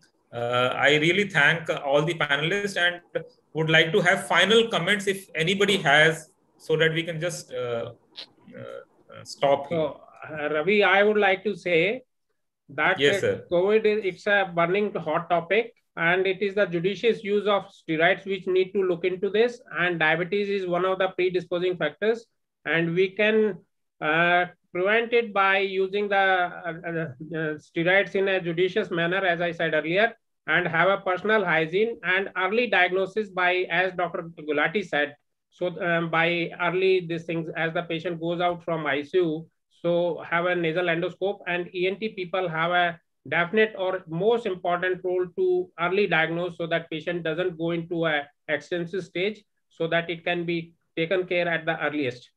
I also thank everybody on behalf of Delhi OI as a president, and it was the idea of Ravi to start this, since it's a very hot topic and it has been discussed in newspapers, and everybody is panicky about this. So we planned this, and at a short notice we could manage it. And I thank the guest speaker, guest panelist Jyoti, who did a good job, and Alok, who was the opening batsman, and Ravi was the middleman, who around whom the whole panel rotated, and all the panelists, Parveen, Manish Punjal, Sumit, and then Kapil and Vipin, and lastly our friend Shashi, Dr. Shashidharan, and GB Singh. So I thank everybody, and it has been a longest panel discussion, as Dr. Gulati said. It's already 8:45 or 8:50, I'll say. So I think and lastly, the audience, without whom the panel is of no use. So I saw it's more than 100 people who are attending, and I don't know about the YouTube. You said it around how many? There were 60 at a time, but now so there almost are 150 people attended this, or 160. So it is a well attended, and I think everyone got up some or the other clue for their problem or whatever they had a question, and it has been a wonderful experience, and I hope we'll do it more often. Thank you very much, and good night to everyone. Thank you. Thank you, sir.